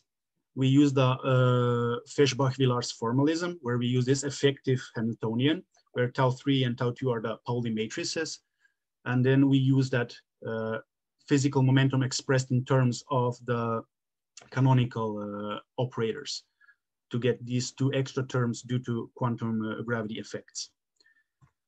We do the same procedure. We compute the quantum gravity corrected energy spectrum using the first order perturbation theory, and then we modify the, we modify the density of states in this way, where this is the usual density of states for the relativistic particles, and these are alpha and beta are linear and quadratic GOP corrections to this density of states. And then again, we computed the observables, the critical temperature and the fraction of bosons in the ground state first for the neutral case, where we see there, this is the standard theory plus linear quadratic terms, and the fraction also has this standard theory plus linear and quadratic terms. And again, I'll note here that we have had to evaluate this in 3 dimensions because there's no trivial way to generalize the density of states for D dimension in that specific derivation. And also for the charged case, the standard theory, linear quadratic corrections, and this standard theory plus linear and quadratic corrections.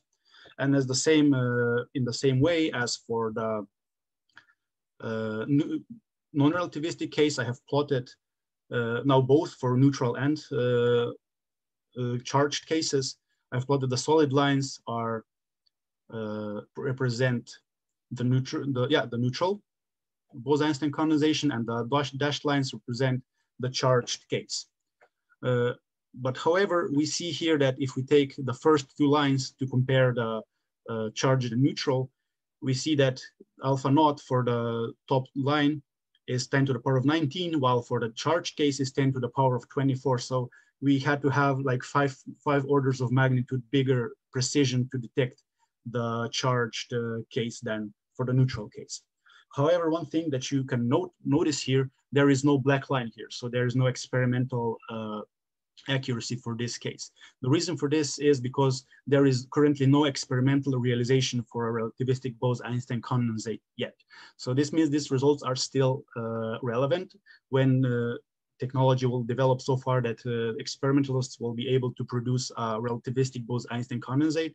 These results could then be used to probe for quantum gravity effects. The same goes for the fraction of bosons in the ground state. These are the corrections. Also plotted 4 for the neutral case and 4 for the charged case, where again the solid lines represent the neutral case and the dashed lines represent the charged case. And you can see that I forgot to mention before, in the non-relativistic case, there is a peak. It's a peak. So there is some temperature at which those effects in the fraction of bosons are also maximal. And also for the same reason, there is no experimental black line here because there is no experimental realization as so far. So now to summarize the talk, this work can test the fundamental physics of nature. It can probe quantum gravity if such effects are detected. And now to discuss something about the compact extra dimensions, the results with the addition of compact extra dimensions suggest there is an upper and lower bound to the radii of the compact dimensions, which is, as we've seen, to our knowledge, is the first time we've seen such a constraint. And also for the GOP part, the modification of the density of states actually provides a nice mechanism to use it in all statistical mechanics. And in this way, it can provide everything that almost everything that you can compute in statistical mechanics, you will in any way need this density of states. So in this case, it can provide a very rich phenomenology in statistical mechanics. Now, what are the final findings for the BEC with GOP corrections? If such effects are observed, if there can be observed, this means there has to exist an intermediate length scale between the electroweak and the Planck scale. So it doesn't have to be the Planck scale, the Planck length itself, the minimum length. It can be larger than that. But if no effects are observed, this work is still relevant, so we can constrain the GOP parameters, values alpha naught being less than 10 to the power of 19 and beta naught being less than 10 to the power of 46, which are not that good. They are, some predictions are even better than this to constrain the parameters. But in future, we still hope that experimental precision will improve and that these effects might be still detected in such systems. So this was everything from my side, and thank you very much for your attention. Thank you very much. We still have 5 minutes for questions, so please raise your hand. Jan Novak again. Hi, please, did you discuss your result concerning the number of the extra dimensions, or do you have some constraint on the number of? That graph that I showed, that was specifically for 3 spatial dimensions and 1 extra dimension. So it's just a circle. That spherical dimension is just a circle for that case. But we could do more dimensions and we can get similar, but that peak would be a bit shifted. That would then test, that would be the way to test how many extra dimensions are there if there are extra dimensions.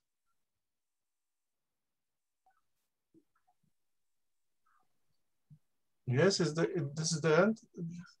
Yeah. Does that answer your question? Good. Any more questions, please?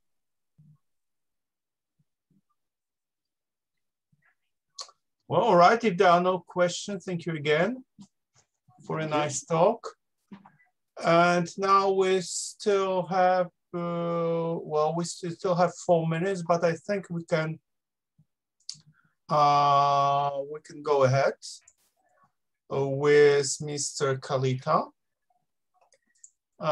Could you please try to share? Yes, great. Yeah, am I audible? Yes, if you can raise volume of your microphone a little bit. Okay, now is it better? Now it's better, thank you. Okay, thanks. Look, yeah, I guess we can start. Yes, please okay. Go ahead and start. Sure. Thanks. So today I will be talking about violation of Chandrasekhar mass limit in non-commutative geometry. So I'll come to the meaning of these terms one by one when I'll proceed.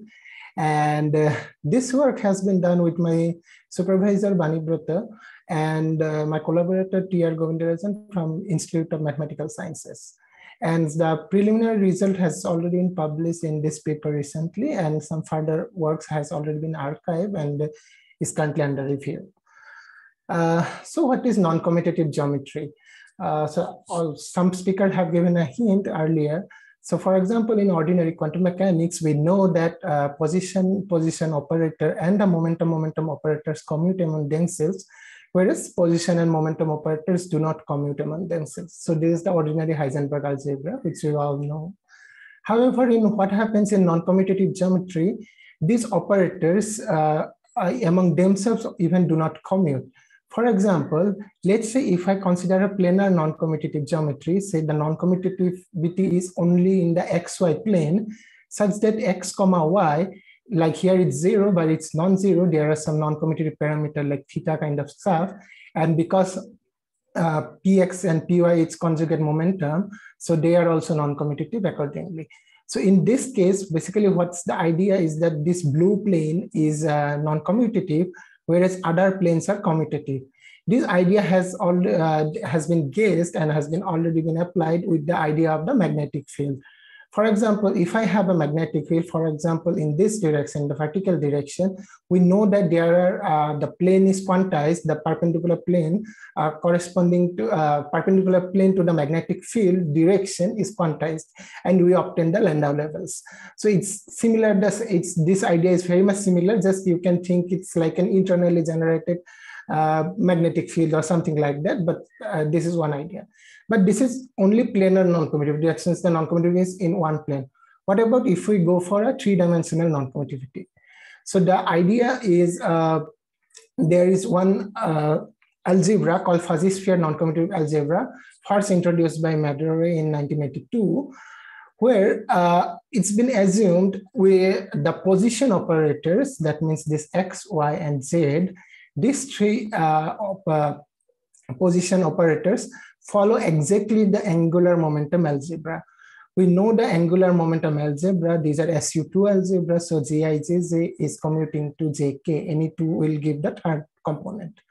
In a fuzzy sphere algebra, what we do, this Ji has been replaced by Xi. Xi is the position operator, and this is exactly related with this Ji with some proportionality constant. So accordingly, this is the fuzzy sphere algebra. Now, later, this Teneker and his student has given one idea called squash fuzzy sphere algebra. What they have done, they have projected each of the points of the sphere to an equatorial plane. For example, in this figure, I have shown the x1, x2, basically xy equatorial plane. In that case, this algebra has been modified to this kind of stuff. As you can see, the algebra is now this, if I put I equal to 1, j equal to 2, and k equal to 3, and then x3 can be written exactly like this from the equation of the sphere. So this algebra is called the squash fuzzy sphere algebra, and there are plus and minus sign depending whether I'm in the upper side of the plane or the lower side of the plane. Now, with this algebra, I want to get some modified dispersion relation, basically a dispersion relation. Now, since this is an SU2 algebra, it always have a Casimir operator. And we all know the Casimir, any SU2 algebra can be written in n by n irreducible representation. In that case, the sum of the squares of all three angular momenta gives this relation. And also we know the relation between x and j. Substituting here, we can easily obtain the relation between the k, this is the non-commutative parameter, R is the radius of the fuzzy sphere, and n is the n-dimensional representation, that matrix n. So with this idea, we can finally write the Dirac operator in this fuzzy sphere. The Dirac operator, since I have shown the fuzzy sphere is been squashed in the xy plane, that means x1, x2 plane, the Dirac operator comes like this. So sigma 1, these are the Pauli matrices, sigma 1 and sigma 2. So if we just square the Dirac operator, we obtain this expression. And from here, it's been quite trivial to obtain the energy eigenvalues from here. And you can see the energy eigenvalue looks like this, where sigma 3 has the eigenvalues +1 and -1, two eigenvalues. So there are +1 and plus minus sign appears here. Now the important point, as I have said, suppose the squashed plane is not the x1, x2 plane, let's say x1, x3 plane, then it would be x1, x3 here, and the x2 will come here. But since we know that, or also sigma 2 will come here, but we know that all the Pauli matrices have the same eigenvalues. So these energy eigenvalues, basically energy dispersion relation, will not be effective with the direction of the squashed plane. And how we can also understand this, as I have shown the algebra, non-commutative algebra in the squashed plane is x1, x2, which is like this. We can write this in the spherical polar coordinate. So x1 will be r sine theta cos phi and so on. And r is constant, basically it's the sphere radius of one sphere.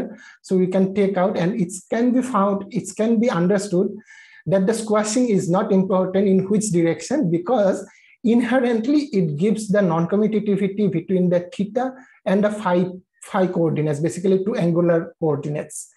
And our radial coordinates is free. In that sense, we can write this portion as I have shown is this one.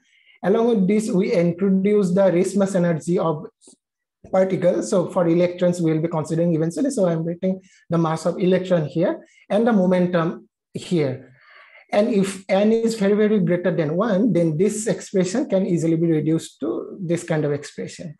Now, from this expression, we can easily understand that it is exactly similar to the expression, or not exactly, I mean, equivalent to the expression of the magnetic field, Landau-Lorentz in the presence of magnetic field, where these things has been known for many years, that energy dispersion relation, if the magnetic field is around z direction is p, it's like this, and the xy direction has been kind of given by non-commutative or magnetic field. So this is the relation, and this is called the Swinger magnetic field, and mu is the quantized quantum number. Basically, it goes from 0, 1, 2, etc.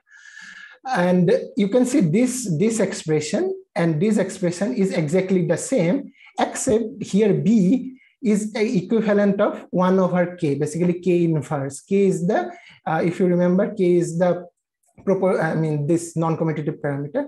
So 1 by K is given the strength of the non-commutativity in our model. However, why not then magnetic field, which we all know can be observed and can be measured easily?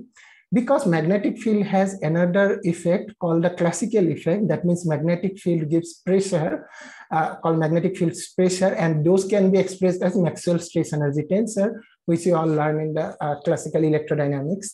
And this magnetic stress energy tensor, if can be written, can be decomposed in 3 terms. If the magnetic field is along the z direction, you will find that in the z direction, magnetic pressure is more, giving some additional pressure, and in the other 2 x and y direction, it will reduce the pressure. So accordingly, it will change the shape of any object. For example, if I take a spherical object, say I have a magnetic field along this direction, then the pressure is along this direction and it becomes like an oblate shape. If the magnetic field is like a torus-like field called toroidal magnetic field, then it will become a prolate-like shape.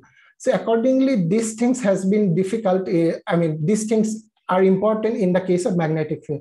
However, in the non-commutative geometry, even though the energy dispersion relation looks like the similar, there will not be no classical effect like this field pressure-like stuff, and we do not require this kind of additional effect to consider in our calculation.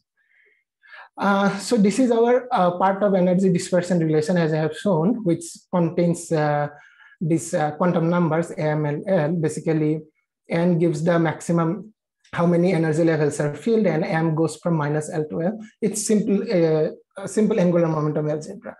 So the final energy dispersion relation looks like this, where the rates are the up spin particles. I'm calling up basically because I'm considering this plus sign, and the green are this minus sign particle. And you can see the ground levels have 1 up spin and 1 down spin particles, and all the other levels have 2 up and 2 down spin particles. So this is the kind of energy dispersion relation, and the energy spectra looks like, and this is given in this paper. So with this, basically with this full energy dispersion relation, now let's go back and to check how equation of state in a white dwarf look like. So another important thing here is that, as I have shown that here there are many fuzzy spheres has been considered, concentric spheres, and as I have shown that inverse of K gives the strength of non-commutativity. And if you remember, K is proportional to R. So inverse of K goes inverse of R. So that means that the strength of non-commutativity is the maximum at the center, and it's decreasing, and at the surface, it's exactly identically 0. So, so this much about the non-commutative stuff. Now let's go to the white dwarf thing, which I want to say, one application of that energy dispersion relation here. So what is a white dwarf? White dwarf is a instead of a star, if the star has a mass of say 10 little bit plus minus 2 solar mass, at the end of its lifetime, when the nuclear burning is over, after going some more phases, it will become a white dwarf. And in a white dwarf, we all know that inward gravitational pull and the outward degenerate electron gas pressure are balanced each other to attain a stable equilibrium condition. And there is some other thing like if a white dwarf is here, there is some other massive star, it will start pulling matter from the star and eventually its mass will increase. And Chandrasekhar in 1930s shows that white dwarf can have maximum of 1.4 solar mass, which is called, now we call the Chandrasekhar mass limit, above which this pressure balance will no longer sustain and it will produce to burn a type 1a supernova. And type 1a supernova, we all know, are very much useful in cosmology because they are used as standard candle to measure various luminosity distances. So this much enough, I guess, for an introduction of the white dwarf. I'll now focus on this degenerate electron gas. What is this? A degenerate electron gas is called whenever the electron, because we all know that electrons are follow Fermi-Dirac distribution. And in a white dwarf, we always know that the temperature is much, much smaller than the Fermi temperature. Fermi temperature depends on the density. And since white dwarf's density is high, Fermi temperature will be high. However, the normal temperature, that measured temperature of the white dwarf is small. In that case, this Fermi distribution function reduces to this step function. And this kind of configurations are called the degenerate electron gas. So in that case, white dwarfs are assumed to be cold, and zero temperature calculation is a good approximation. So with this Fermi-Dirac distribution, and if we use ordinary commutative algebra, that means E square is equal to P square C square plus M square C power 4, Chandrasekhar showed in 1930s that this should be the equation of state. Equation of state means relation between the pressure and the density of the degenerate electrons present in a white dwarf. And this is the relation. With this relation, if we substitute here this relation, and we need, because we need the structure of the white dwarf, that is how the white dwarf looks like, this mass and radius, we need to solve two equations. One is called the pressure balance equation and one is the mass balance equation. These two equations together are called TOV equation, and this can be derived exactly from the Einstein field equation, that is capital G mu equal to kappa T mu nu equation. And once we solve these three equations simultaneously, you can see there are three unknown P, M, and rho, and three equations one can solve, and it can be seen, this is the mass radius relation of a white dwarf, and it can be seen the maximum mass is 1.4 solar mass. And in a white dwarf, always mass increases when radius decreases. So this way, the Chandrasekhar limit is established. Now, in our case, in non-commutative case, we do not have the commutative E square equal to P square C square plus M square C power 4. Rather, we have a non-commutative energy dispersion relation. In that dispersion relation, how the phase-space volume element will be modified. In whenever there is commutative algebra, the phase-space volume basically given by this integration D3P, basically given all three momentum. However, now since I have quantized levels, the quantum could, all the quantized levels has to be summed up, and these things has been modified like this. So accordingly, our pressure and the density has been modified. And this is this will be our new dispersion relation combining these two equations. So how they look like, the Chandrasekhar equation of state looks like this black curve. Now, suppose we assume all the electrons are in the non-commutative geometry, they are in the ground state. That means non-commutative, the strength of non-commutativity is the maximum. In that case, we obtain this new equation of state. If we assume all the electrons are in two states, the ground state and also in the first state, in that case, we obtain this dispersion, this equation of state and so on.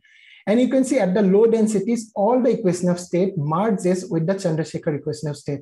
So whenever we say about laboratory experiment in our ordinary system with very low density, none of them will be violated. Only the effect will come at the high density regimes around this much densities always. So in that case, how the mass radius relation would look like, as I have shown, Chandrasekhar showed that the mass, maximum mass is 1.4 solar mass with his equation of state. If we use our equation of state, considering let's say all are in the ground level, we obtain that the maximum mass can be 2.6 solar mass. But if we just try to increase more and more number of levels, then the mass limit decreases because the strength of non-commutivity decreases, and eventually it becomes more classical equation of state. And with this, now let's go to the scale of non-commutivity. At what scale this can happen? So this is the energy dispersion relation written in slightly different way, such that this is the Compton wavelength of the electron and all others are known. And with this idea, non-commutativity will be prominent if this factor is dominant, and this factor will be dominant if numerator is greater than the denominator. And from this expression, and substituting some other length scale, basically rho by MP mu will give me the number density, density by mass will give me number density, and from number density power negative 1/3 will give me the length scale. So the length scale turned out to be the Compton wavelength of the electron divided by a factor. This factor is of the order of 1, maybe 2 or 3 or something like that. So always the length scale depends on the Compton wavelength of the electron.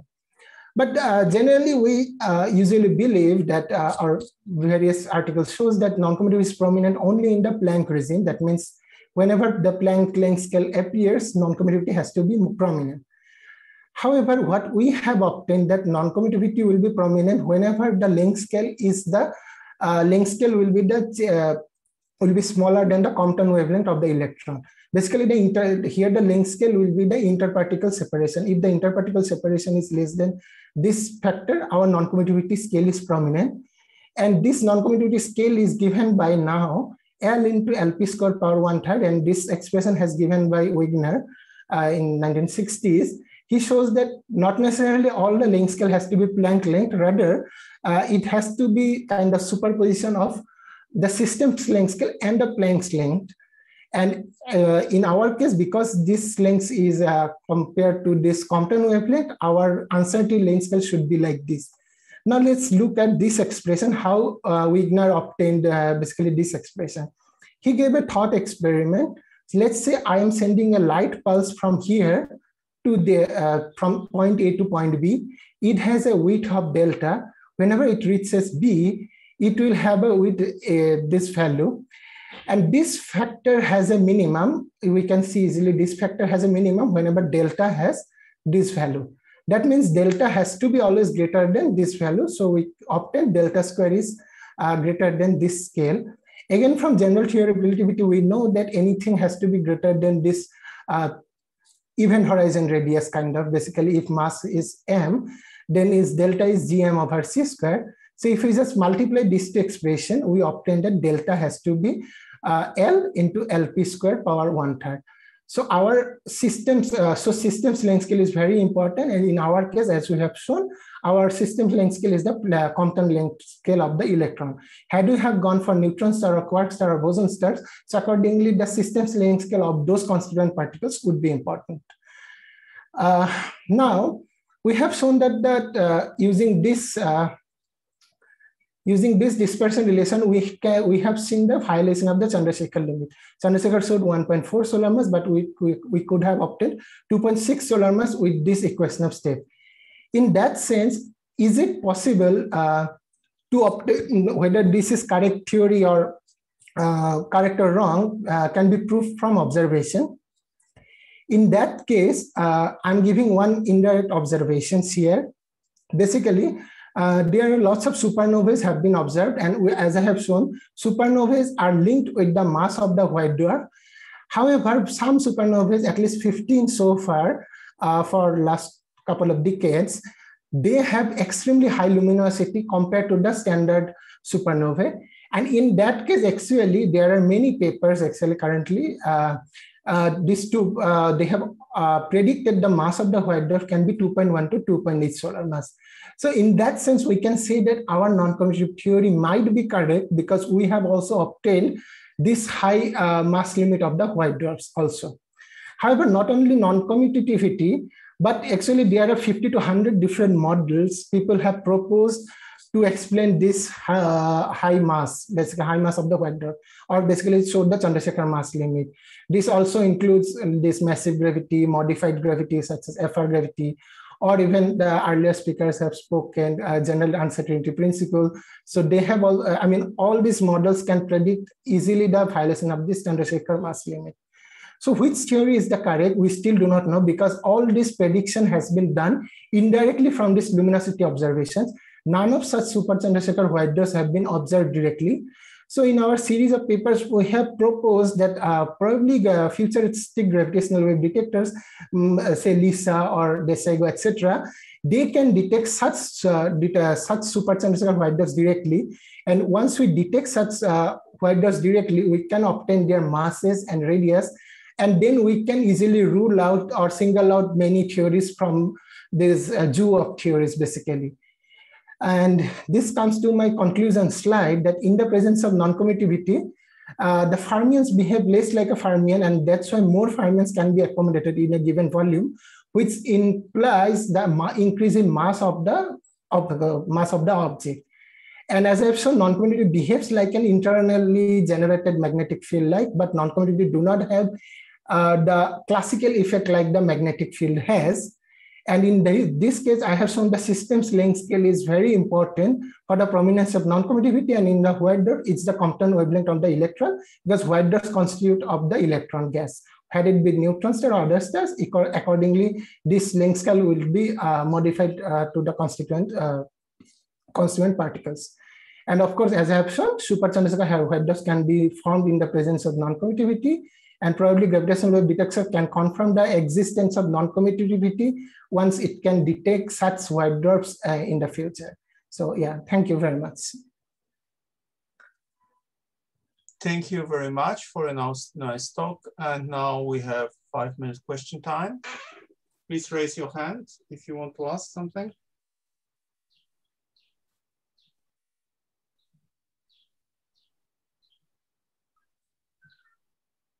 Yes, Mr. Novak. Yes, so you claim that by LISA, we will be able to, constrain non-commutative geometry, right? Or yes, yes. Okay.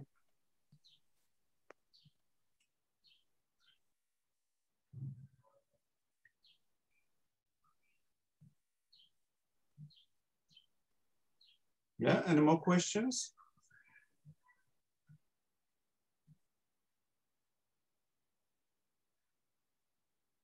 Okay, if there are no more questions, thank you very much again. Yeah, thanks. And we have 5 minutes before the start of the talk of Jose Manuel. Hello, Jose Manuel. Very sad? Are you very sad about yesterday? Okay, a little bit. A little bit upset. Well, I'm really sorry. It would be nice if both of you could go farther, but unfortunately. But it was nice. It was a nice match. I think it was very interesting. It was a nice game indeed. Yes. Yeah. All right. Okay. So we have still 4 minutes. So you can try to share your screen. Yes. Yes, I will try it. And since there was no announcement of your talk, you will. I hope you will tell us. Yes. Give you a short summary to start with, so that people know about what you're gonna talk about. Okay. We still have a couple of moments, so since there might be some people switching from another sessions, I would like to just wait for this 3 or 4 minutes. Yeah, very good. More, yes.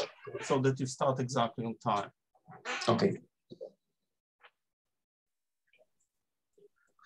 How much time do I have? Look, you have the standard, if I remember correctly. Yes, you have.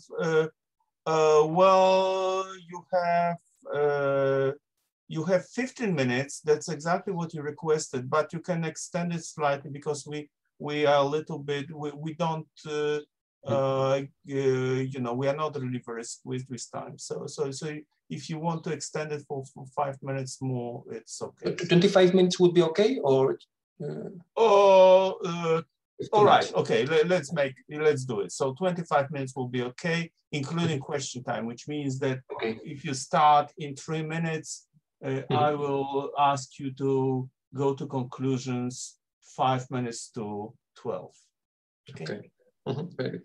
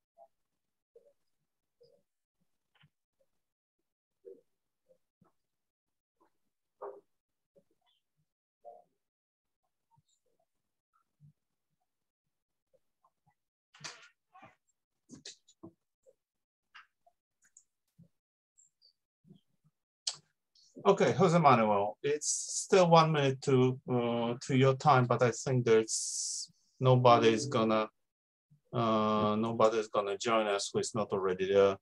So please start. Okay, very good. Thank you very much, Jurek. Thank you very much to you and to Giovanni for organizing these sessions. My talk is going to have 2 parts. I'm going to present the cost action CA 18108, and then I will turn a little bit on physics, in particular, physics of the universe, transparency, and deformed kinematics. So the cost action is a network for cooperation in a certain topic. No? In particular, this action concerns quantum gravity phenomenology in the multi-messenger approach.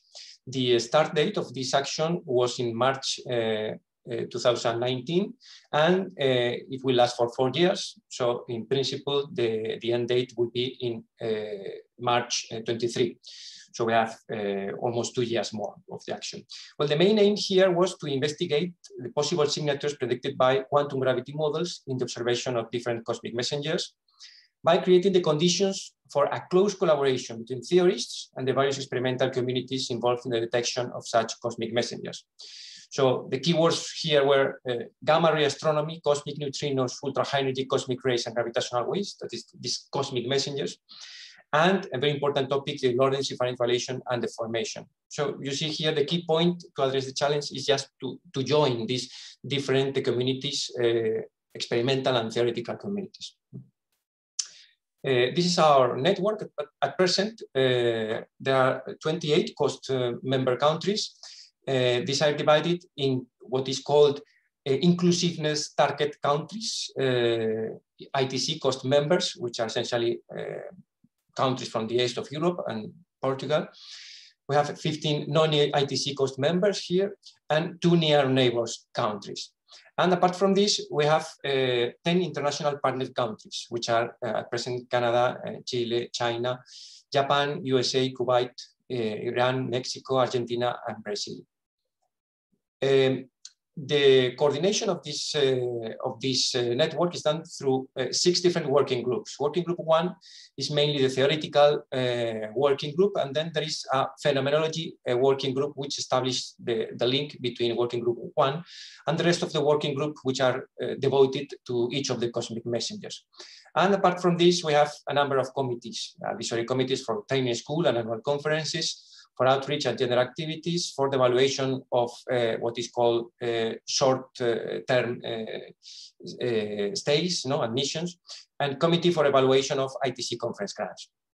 Well, here you can see the core group with Giovanni Ambrino Camelia as the action vice chair, Manel Martinez, the grant holder, scientific representative, Marian Tortola, science communication manager, Diana Dominis-Prester, STSM coordinator, and Julian Beaumont, the ITC coordinator, conference grant manager. And we have different leaders and vice leaders for each of these working groups. We have a number of information channels. We have our website, Facebook, Twitter, Instagram accounts, and also a Telegram channel specifically devoted to these topics. So we have a very active social activities. Well, which are the main tools, network tools in cost action?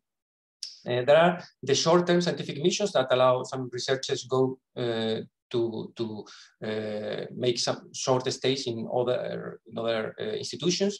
We have also conference grants for PhD students and early postdocs from ITC countries. We have training schools and meetings. Our two large meetings at the moment have been at Barcelona in 2019 and Granada just when the coronavirus outbreak happened. Apart from this, we have some outreach and diversity activities, which a number of initiatives that you can see in our website. And during the last months, our big project has been a review on quantum gravity phenomenology that should be completed in 2 or 3 months. To request joining our action, please complete the form that you can find in our webpage. And for any doubt or question, just send me an email. I want to advertise here our first training school that is going to take place in principle face-to-face, but also in a hybrid format in Corfu in the end of September and beginning of October this year.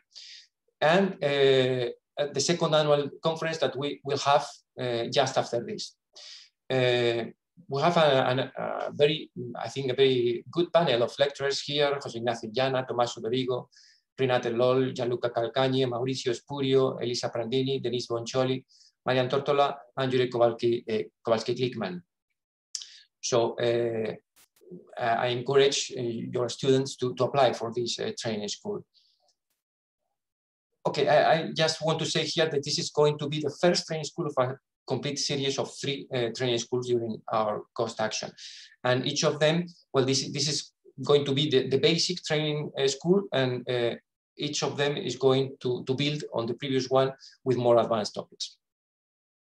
We have had also recently some online workshops and discussion sessions. For example, in December 2020, we had a workshop commemorating the 20th anniversary of DSR theories. And in fact, the Lorentz evaluation and doubly special relativity theories are one of the main topics of discussion in our network.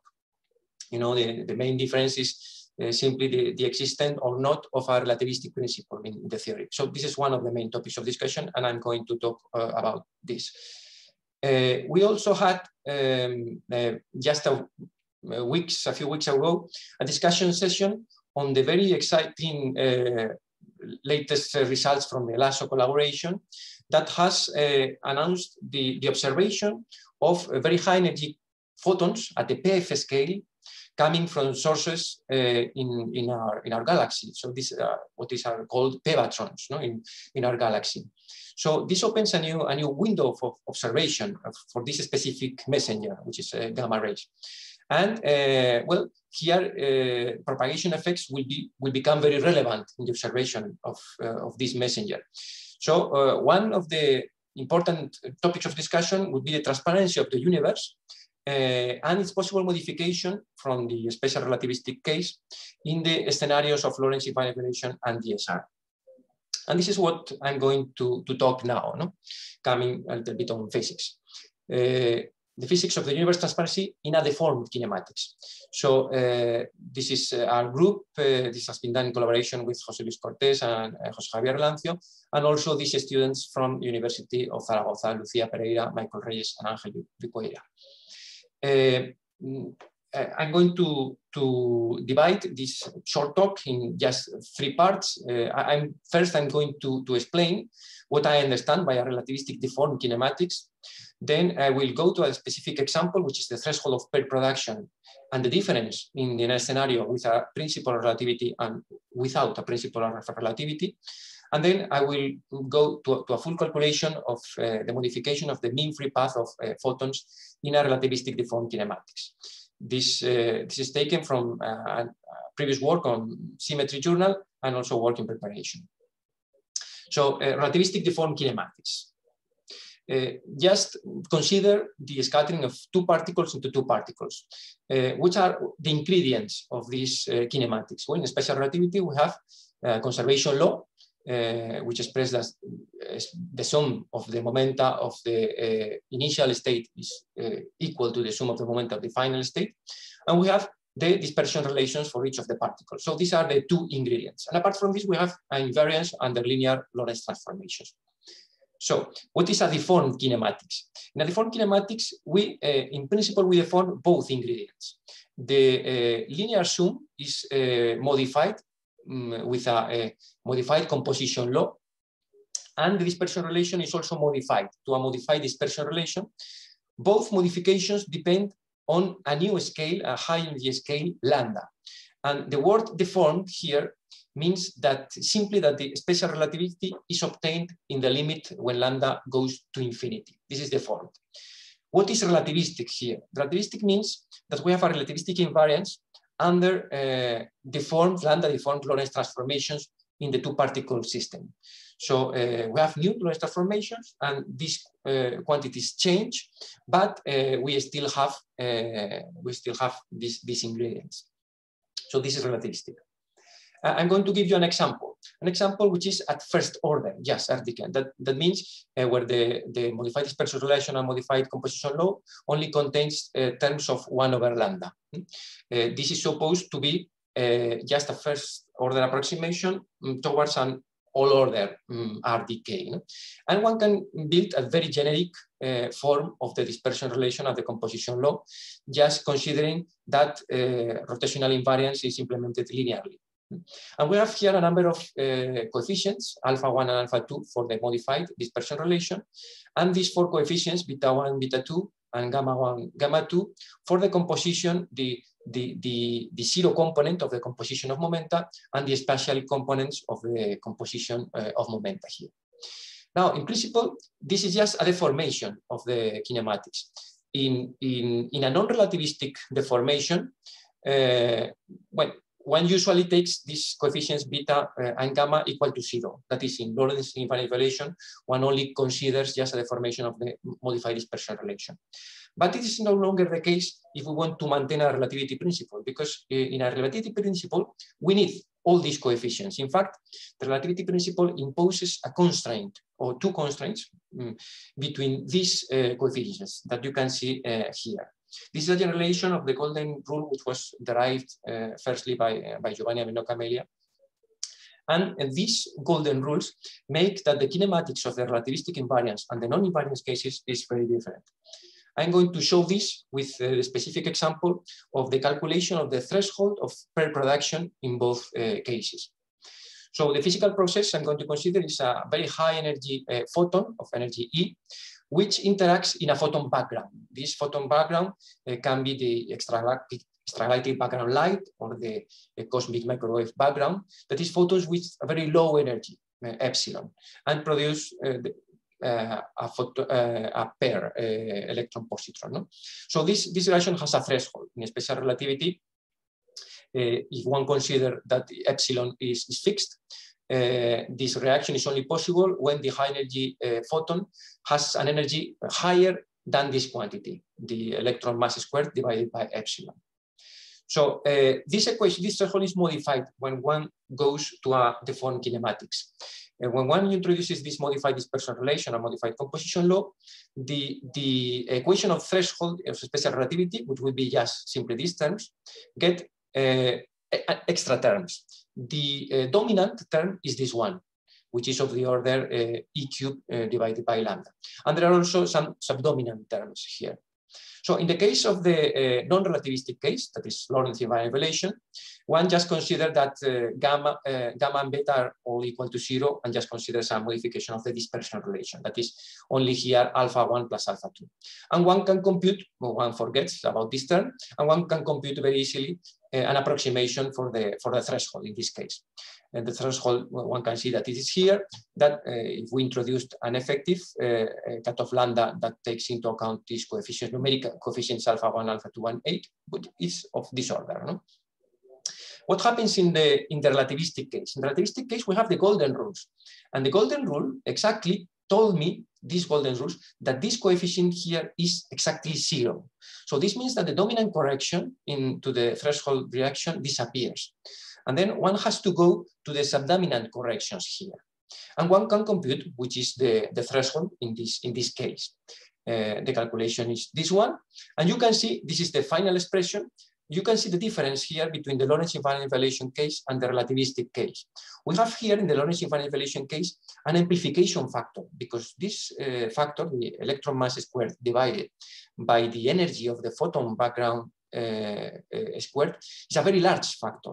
So this means that the threshold, the modification of the threshold, which is this quantity that adds to 1, is very large in the case of Lorentz invariant evaluation, but is much more mild in the case of relativistic principle.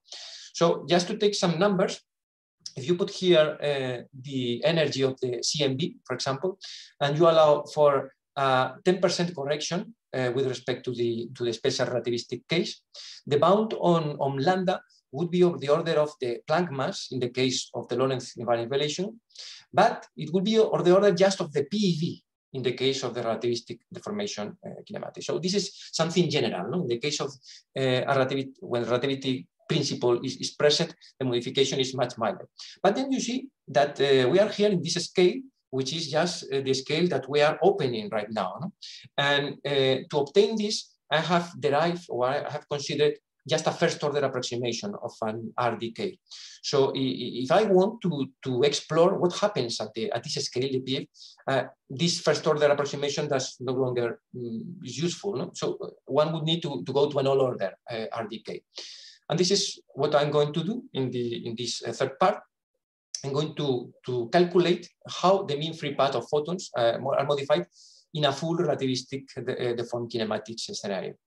So first I'm going to consider what happens in a special relativity. In special relativity, one can compute the photon mean free path through this formula, where here you have an integral over the angle which form the high energy photon and the low energy photon, and also an integral where here we have here the photon, the density of the background and the cross section in between the two photons, and the integral is done here over all energies of the photon background. The energy epsilon now starts in a threshold, because if one consider now that the energy of the high energy photon is fixed, then this process of pair reaction can only happen for a certain threshold in the energy of the photon background, no? For energies before, higher than that.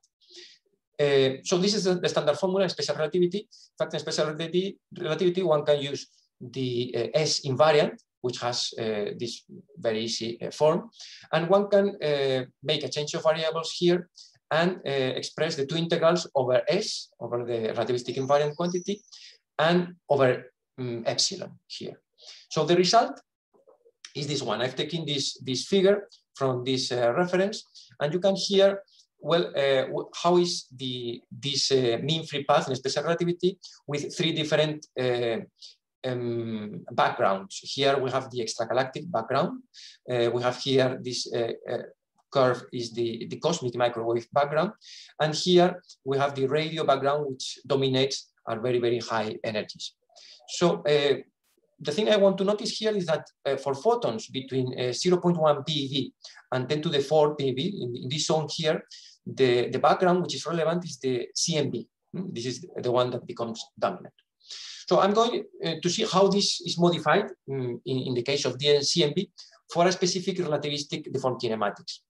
And the relativistic deformed kinematics that I'm going to consider is what is called DSL1, which is just the case in which the modified composition law contains only terms which are proportional to a 1 over lambda. One can construct this relativistic kinematics. This is the total energy of the two photons, and this is the momentum of the two photons. We have here what is called two different channels, because one can compose the momenta in two different orderings. No? This is a non-commutative composition law. And one can compute also what is the modified dispersion relation, which is this one. This one that in the case, you see, if in the case of photons, this is just simply the same as in special relativity. So with this modified dispersion relation, one can compute the deformation of the relativistic invariant S, which is this one. We have two channels, and it is this one divided by this quantity, but this quantity, in fact, epsilon over lambda is very small, and this is just the standard relativistic invariant of special relativity.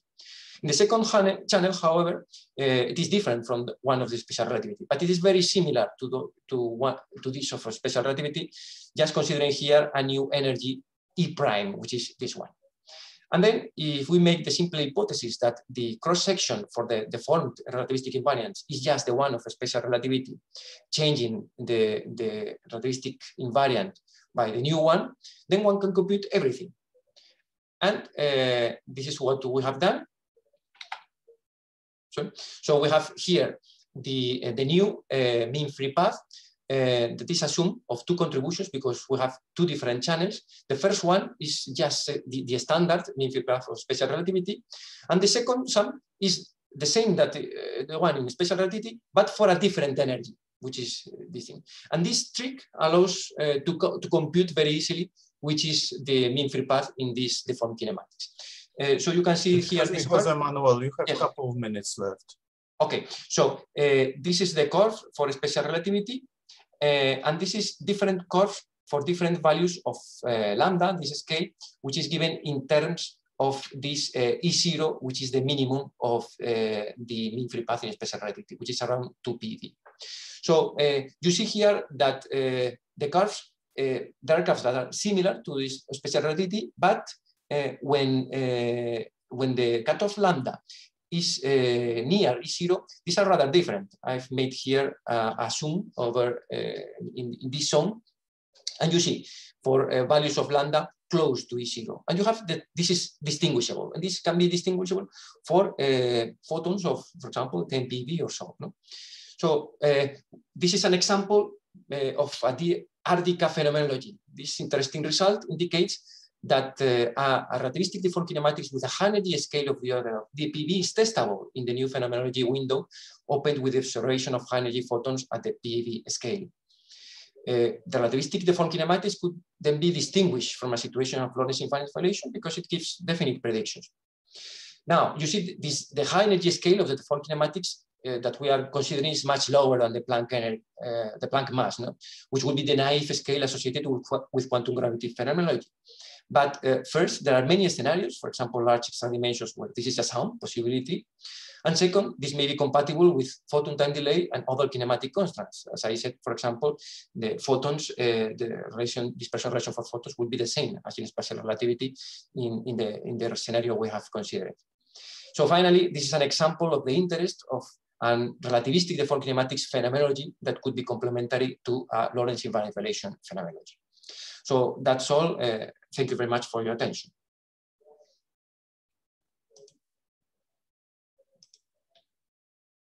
Yeah, thank you, Jose Manuel. Giovanni has a question. Ciao, Jose Manuel. Very nice talk.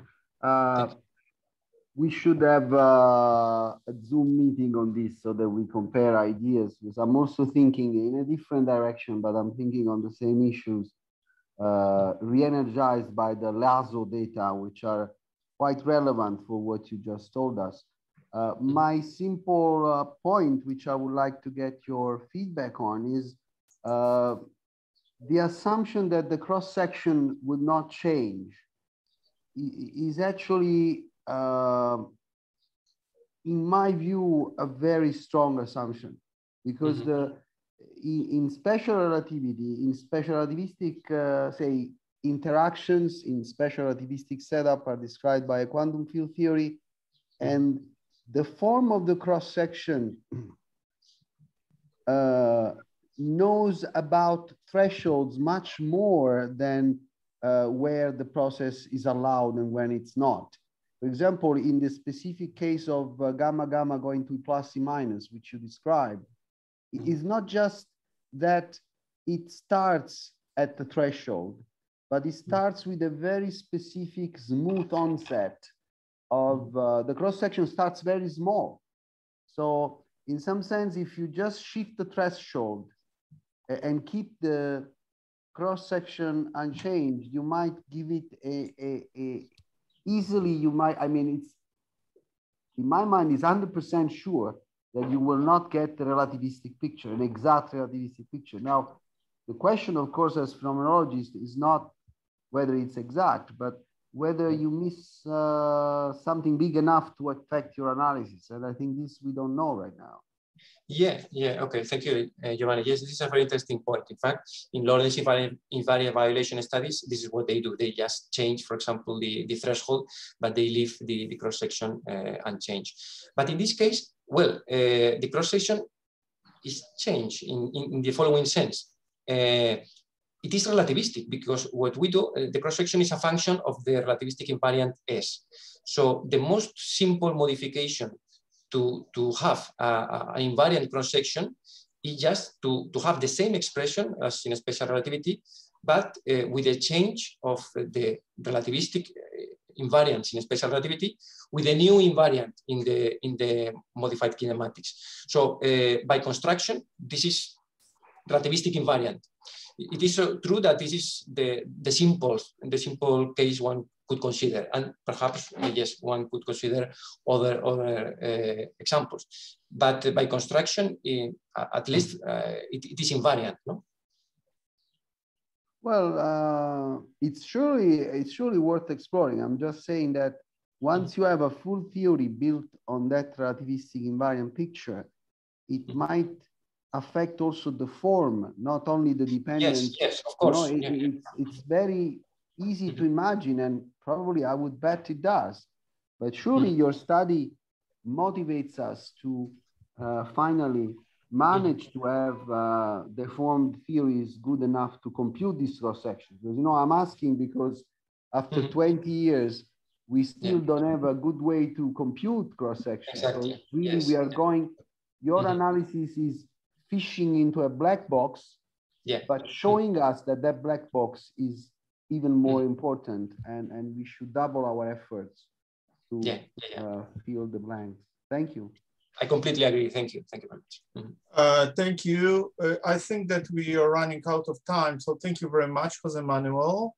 Okay, thanks. And now we turn to our last part of the session, the last talk by Giovanni Amelino Camelia, who is a co-organizer. So I'm not really sure what Giovanni wants to say today, but I think a part of it should be somehow kind of a summary of our session.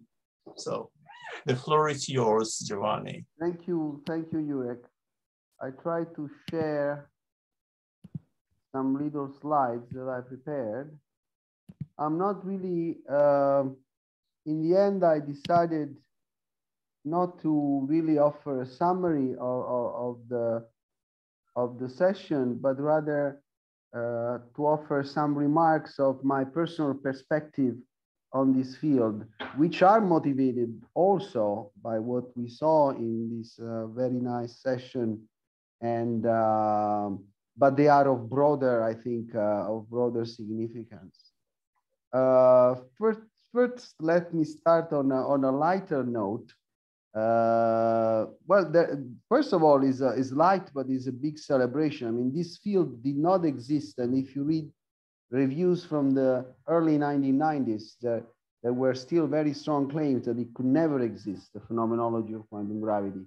And the Marcel-Grossman is among now several things that marked very clearly this change of perspective and folklore, and the quantum gravity phenomenology session has been a steady and busy fixture for the Marcel-Grossman since 2006 edition.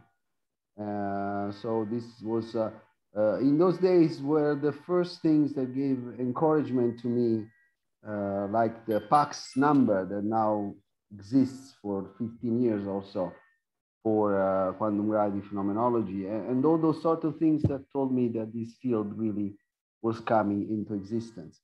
As an Italian, I'm also now very superstitious about the Marcel Grossman in particular, because every time there is the Marcel Grossman on a year when there is a major soccer competition, if Italy attends, goes to the final. This is now, I have no theory, but it's a very strong correlation in data. And I'm happy that yesterday Italy went to the final, even though Italy was pretty lucky because Spain played a very nice game. And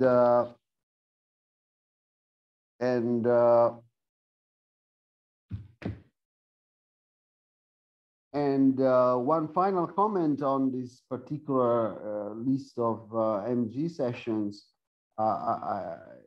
This one for this year, we really must thank and give credit to Jurek. I am presently, I knew that I would be this summer overwhelmed with professional tasks, committees, selection committees, committees of every sort. And I was kind of giving up on the idea of having the session, this Marcel Grossman, but then Jurek Energy made it become a reality, and it was such a successful meeting, and I'm very grateful for Jurek's energy. Now moving to the more, what I consider the most serious part, you'll tell me then if it's true, of my remarks. So this phenomenology exists, as this session proved once again. We should be well aware that it is true phenomenology with data meaningfully compared to theories, but it still is a peculiar phenomenology because quantum gravity at present, I write emphatically, could be anything, but you know, we really don't know what quantum gravity could be. We have no idea whether the theories we have played with so far in the physics community have even anything marginally relevant for the quantum gravity problem. And so the difference from other phenomenology is that the number of scenarios which in principle you could probe, you might want to desire to probe, is huge.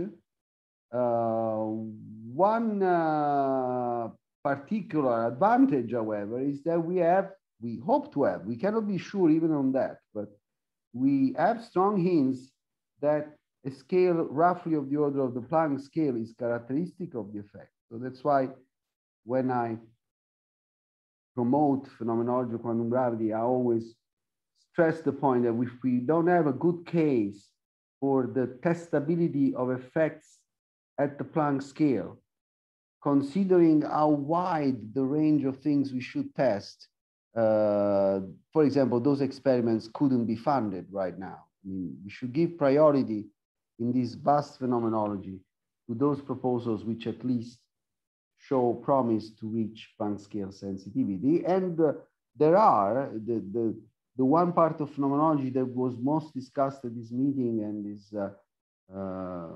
it's always this way because it's the one with more abundance of data and ideas also, is, as we heard also in the last talk, concerns the fate of relativistic symmetries at the Planck scale. And there we clearly have, is the clearest case of having really within reach Planck scale sensitivity. And I repeat, this appeared to be impossible to most authors in the early 1990s, but now it's clearly a reality. And I also want to stress that while these studies about the fate of relativistic symmetry at the Planck scale, they are the clearest, most vital aspect of this phenomenology. This phenomenology is very large, and I am in charge of the living review of the field, which I try to update every now and then. But you will see in this review a long list of quantum gravity phenomenology proposals, also some of which have nothing to do with the fate of relativistic symmetries at the Planck scale. So I'm anxious to see the community appreciate that the scope of this phenomenology is broader.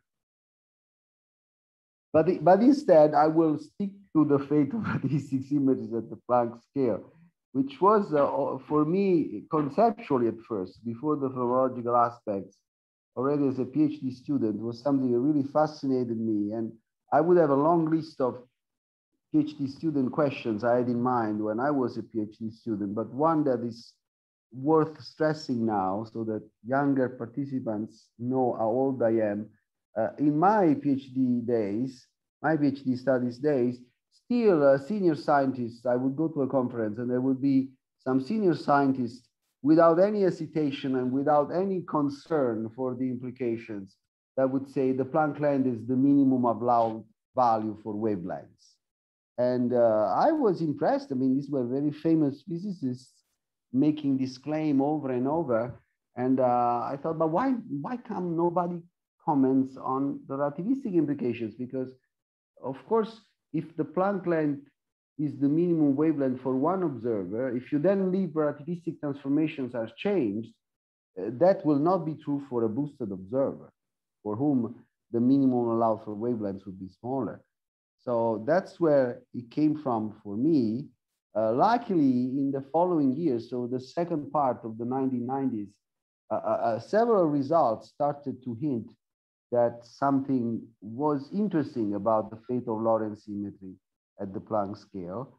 And this is also where shortly after, starting in 2000, these two sides that Jose Manuel stressed, the leaf side, the case of broken relativistic invariance, and the DSR side, the case of deformed relativistic invariance, started to come into play. Of course, deformed relativistic invariance is a smoother way to affect our current theories, but it's technically more challenging because you need to change the laws of transformation between observers in such a way to keep invariant the new laws. The leaf scenarios are simpler because they don't have any burden of proof in some sense. You're simply losing the symmetry you had. But they are simpler and many more results are more easily obtained. In my way to do phenomenology, those of you who know me, they know that on the conceptual side, I am most intrigued by the deformation of relativistic symmetry, but as a phenomenologist, I'm not just looking at the two possibilities on the same level. I mean, nature will decide, of course, not me. Let me quickly go through this slide, which I'm using at several meetings, because also on the deformed relativistic side, I am happy that so many developments arise, and I want to stress some things that could be done more. One thing which is not on this slide, because everybody in that field knows, for the deformed relativistic symmetry scenarios, we need interacting theories so that we can compute those cross sections that, for example, in the analysis by Jose Manuel are needed.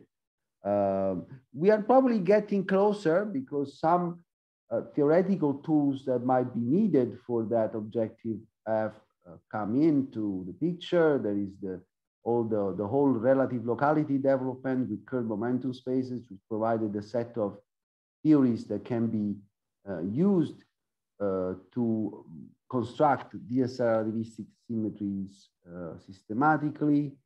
And much progress has been made in understanding how there is a subtle point of when momentum space is a group manifold, then we can rely on the mathematics of Hopf algebras. And that's the one side in these relativistic theories that has been most studied and with more progress. Two things which I'm not, so these were two things that I'm happy, the developments have been strong. I wish there was more on the dual case instead of group manifold. When you have a group manifold as momentum space, then you get a composition law of momenta which is associative but non-commutative, as you saw in the talk by Jose Manuel. I feel it would be important to study the dual case, which is also perfectly viable, where instead the law of composition momenta is commutative but not associative. And on this, we don't have equally strong support from mathematics, and progress has been slowly coming. Also, I'd like to see more efforts to see how to construct DSR scenarios in some areas of research in quantum gravity where I'm confident that one can do it. These are the areas that I would call the von Eisenberg principle and GUP, which you know what I'm talking about, the area of generalized Snyder spacetimes, Finsler geometries. There's a whole bunch of ideas, geometrical ideas mainly for space, for phase space or for space-time, where the DSR perspective could be valuable and has not been studied much.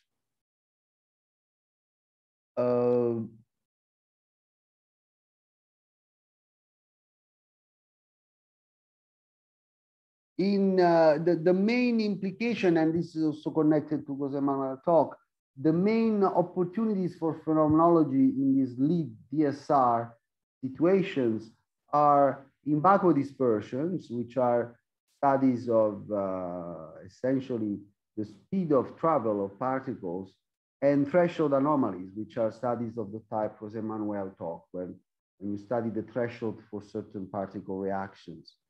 And it's interesting that by combining, if we ever had, we don't now, but if we ever had good results on both, we could also compare the Leave and the DSR scenario pretty effectively. The phenomenology for in-vacuum dispersion is growing. At first it was only photons, now starts to be also phenomenology with neutrinos. As far as we can say, within the limits of how much we understand the DSR theories, in-vacuum dispersion is possible in both cases. And in particular, the Leave scenario, when the broken relativistic invariance, many authors, I will comment that I'm not sure this is a good idea, but many authors assume that this should be implemented in effective field theory setup. If you do, I mean, which is legitimate, I'm surprised about how many people assume you should do it, but it's certainly legitimate to explore that possibility. Then at lowest order, the in-vacuum dispersion switches sign, which instead you have no reason to expect in DSR. So there are some distinctive features already in vacuum dispersion. For the threshold anomaly, the main phenomenology is about the, as Jose Manuel actually stressed very nicely, is about the opacity of the universe to gamma rays, which is what Jose Manuel talked about, and also for the cosmic ray spectrum, where thresholds for particle reactions play a key role. With the breaking of relativistic symmetries, you very quickly get to threshold anomalies. With DSR, you see I've written not possible in quotes because it's strongly protected. The relativistic invariance strongly protects against threshold anomalies. This is one of the reasons. To leading order, of course, there are already all the results of mine that have been confirmed by other studies that to leading order, you cannot have it. Now, it's very interesting that Jose Manuel and collaborators are pushing this to the level of the cross sections where we don't have control. It's plausible, but I mean, as we stand now, we see threshold anomalies are mainly a manifestation of possible leave, most likely just in reflection of our present understanding of which might evolve, of course, but at present suggests threshold anomalies as being more characteristic of the leave case. And again, it's interesting if you have broken relativistic invariance within an effective field theory setup, then at lowest order, you would have the two sides for the two polarizations. And you would have that for some polarization, the opacity of the universe increases, whereas for the other polarization, it decreases. And this is actually quite interesting. I mean, this is the scenario that I least like, is if I had taste. I'm a scientist, so I cannot have taste. But if I was allowed to have taste, I would say Lorentz invariance violation in effective field theory is the one scenario that I least like among all these. But instead, as a phenomenologist and as a scientist, I should say that the present data situation surely is pretty exciting, in particular for this scenario, for all of them, but in particular for this one. And I'm thinking of these recent laser Pevatron results, which also Jose Manuel mentioned, which clearly start together with other. There are the Pevatron, as Jose Manuel clearly stressed, should have as background for opacity the CMB photons, and it's not conclusive, but surely the LASO data point to lower opacity than we would have naively expected. So one possible explanation clearly could be something funny with relativistic invariance. And we have a similar situation for the infrared background of photons, which also Jose Manuel mentioned. There, it's mainly a target for photons of a few tens of TeVs, much lower energies, but also there, the situation about the opacity of the universe is still not fully conclusive, but increasingly one could claim that the opacity we find in data is less than we would expect theoretically with ordinary relativistic invariance. And the final remark of perspective is this one on effective field theory. I repeat, I am a scientist. I have no religion, at least when I work. And so I am perfectly happy and very interested in studies of quantum gravity phenomenology that use the effective field theory setup. They may well be the one that lead us to a big discovery. I really mean that. But what I think is discomforting for me is that still there is a large community that is just cannot see past the effective field theory paradigm. This is typical because when something is a paradigm, when it has been there for generations of physicists, it's difficult to break free. But indeed, we have to recognize them, these paradigms that get imposed by a certain plateau in our understanding of physics, and think about, surely if we have a revolutionary phase for physics like quantum gravity, we all expect to be, surely some of these paradigms will disappear.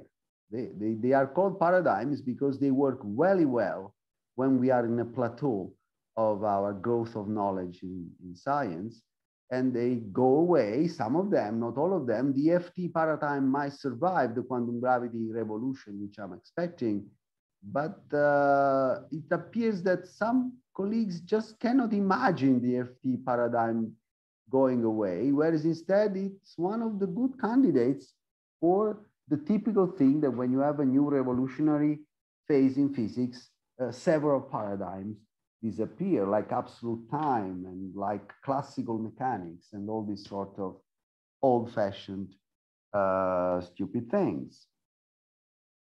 And so let me spend my last words to give you a challenge to those who are devout. It's really devotion in some physicists, the one toward effective field theory. They just say, well, for 50 years, every new physics could always be introduced as an extra term in effective field theory. Why can't we do it for quantum gravity? Well, for 50 years, what you call new physics was not really new. To have a new particle or a new interaction is not really new physics. It's another thing in the old physics setup. Quantum gravity is not going to be like that. That's something I'm ready to bet at least $1. And so my challenge is for the devotes to effective field theory to find a single example of a quantum spacetime, of a theory in a quantum spacetime where you can prove that effective field theory applies. And you will find none.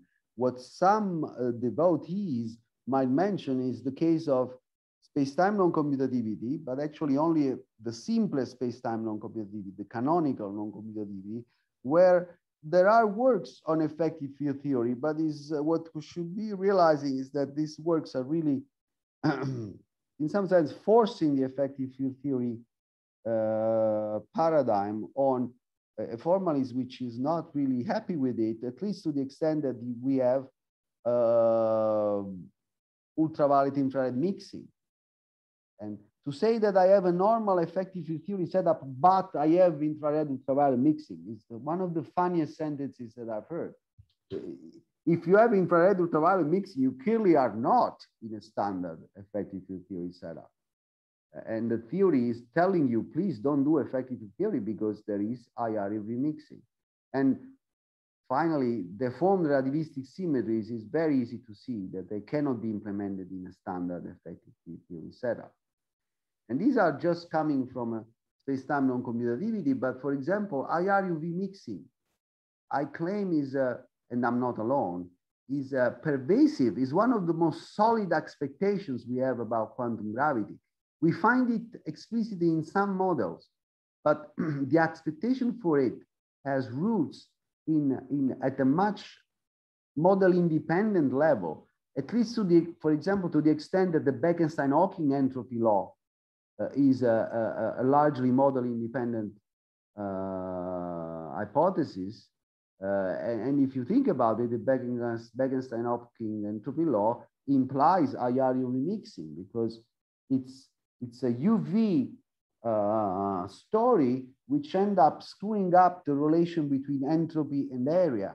But the relation between entropy and area is more and more significant. So it screws up the relation between entropy and volume. It becomes a relation between entropy and area. But how much we are affecting physics? We are affecting it much more strongly in the infrared because the difference in growing with volume, between growing with volume and growing with area, of course, is more significant the bigger the scales.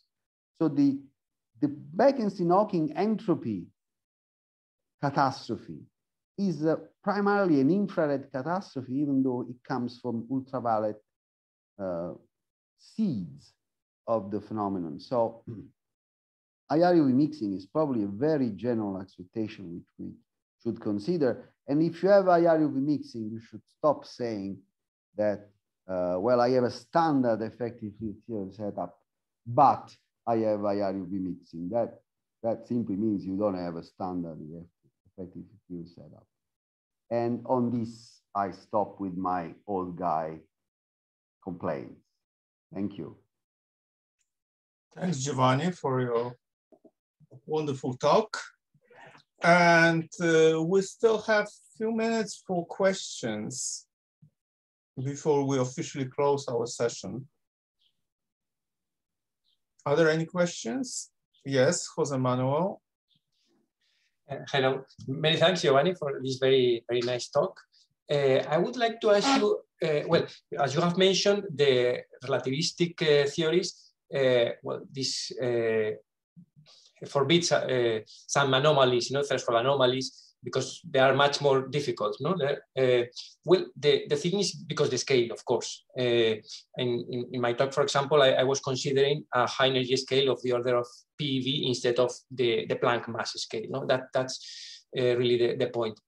What do you think of considering, considering, yes, that the possibility that perhaps we were too naive thinking on the Planck mass as the quantum gravity scale, perhaps also motivated for this reasoning you were telling now about this infrared ultraviolet mixing that perhaps makes the situation more complicated, and perhaps the possibility that we may find a surprise like this, that the existence of a high energy scale, which is not of the order of Planck mass, but of the Planck mass, but much lower, and then we can have some reflect of a deformation, of a relativistic deformation of kinematics. Thank you, Jose Manuel. No, I agree completely. I stressed it already while in some sense, I think priority, I stress that priority, if I have to support give my letter of support to an experiment looking for funding, if it is quantum gravity phenomenology, but it does not have the potential of looking for the Planck scale sensitivity, right now I will not give it high priority because there's so many things out there that we could do, and at least let us focus on those who have that potential. On the other hand, this is what you stress, I also completely agree. When you have an experimental situation, like probably the LASO data, together with the other data I mentioned on the far infrared background, cosmological background, opacity, at some point, and in that direction where your talk was aimed, we are getting very close to have a clear experimental crisis.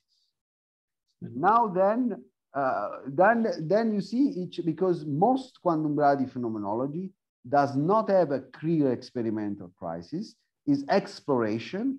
And if I have to give my letter of support to a proposal of a telescope or another experiment, which will do this exploration, but without even Planck scale sensitivity, then I will not give my support. Just not that I mean, maybe they will get lucky, not that I know, but I have to give priority to other things for exploration. Now, what you're talking is a very important addition to my talk. There is another situation which we can hope, and that probably with the LASO data, we are getting close, not really there, but now is really within reach, that for the first time, this community will face a true experimental crisis. Something really doesn't work. And now, Carmona with his DSR model and with the cross-section has a description which is based on a PV DSR. Well, that's a different thing now, because now the motivation comes from the experimental crisis.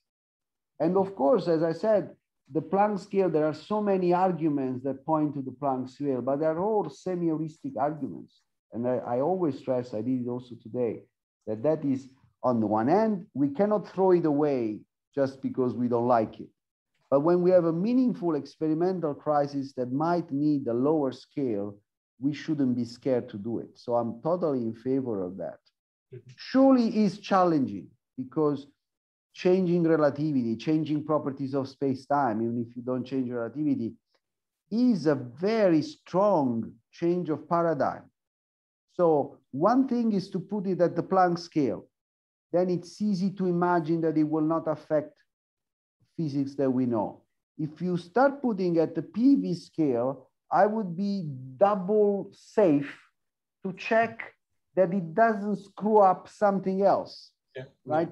Because you might fix the experimental situation which is arising with the LASO data, but then you discover that, I don't know, the hydrogen atom doesn't exist anymore. I'm just joking. I mean, something, so to have it at PV scares me, quote unquote. I'm not scared of anything, but it seemed to me a big step. But I thank you for your question, and I totally agree. And your question helps me to make my point clearer. For exploration in the dark, at least let's have the Planck scale sensitivity. Otherwise, we will fund everything. I mean, there will not be enough money. For studies based on an emerging experimental crisis, of course, those have priority anyway, even if the scale is not what some heuristic arguments suggest it should be. Thank you. Are there any more questions? Because we are kind of running out of time and we can be actually switched off by the organizers of the Marcel Grossman any minute now. But we can try one more question if there is any. All right. So no questions at this time. And I think it's time for us to say goodbye to each other. I think it was a great session, as usual, as always, these quantum gravity phenomenology sessions are really great. So let's hope we meet in 3 years on the Marcel Grossman 17. Thank you, see you Jurek. there. Bye-bye, everybody. Thank you, Jurek. Thank you so much. Okay, ciao, Gianni, and I see you on Monday. Ciao, everybody. Ciao, Bye. Thank you. Bye. Bye. Thank you. Goodbye. Thank you for this session. It was very interesting. Goodbye.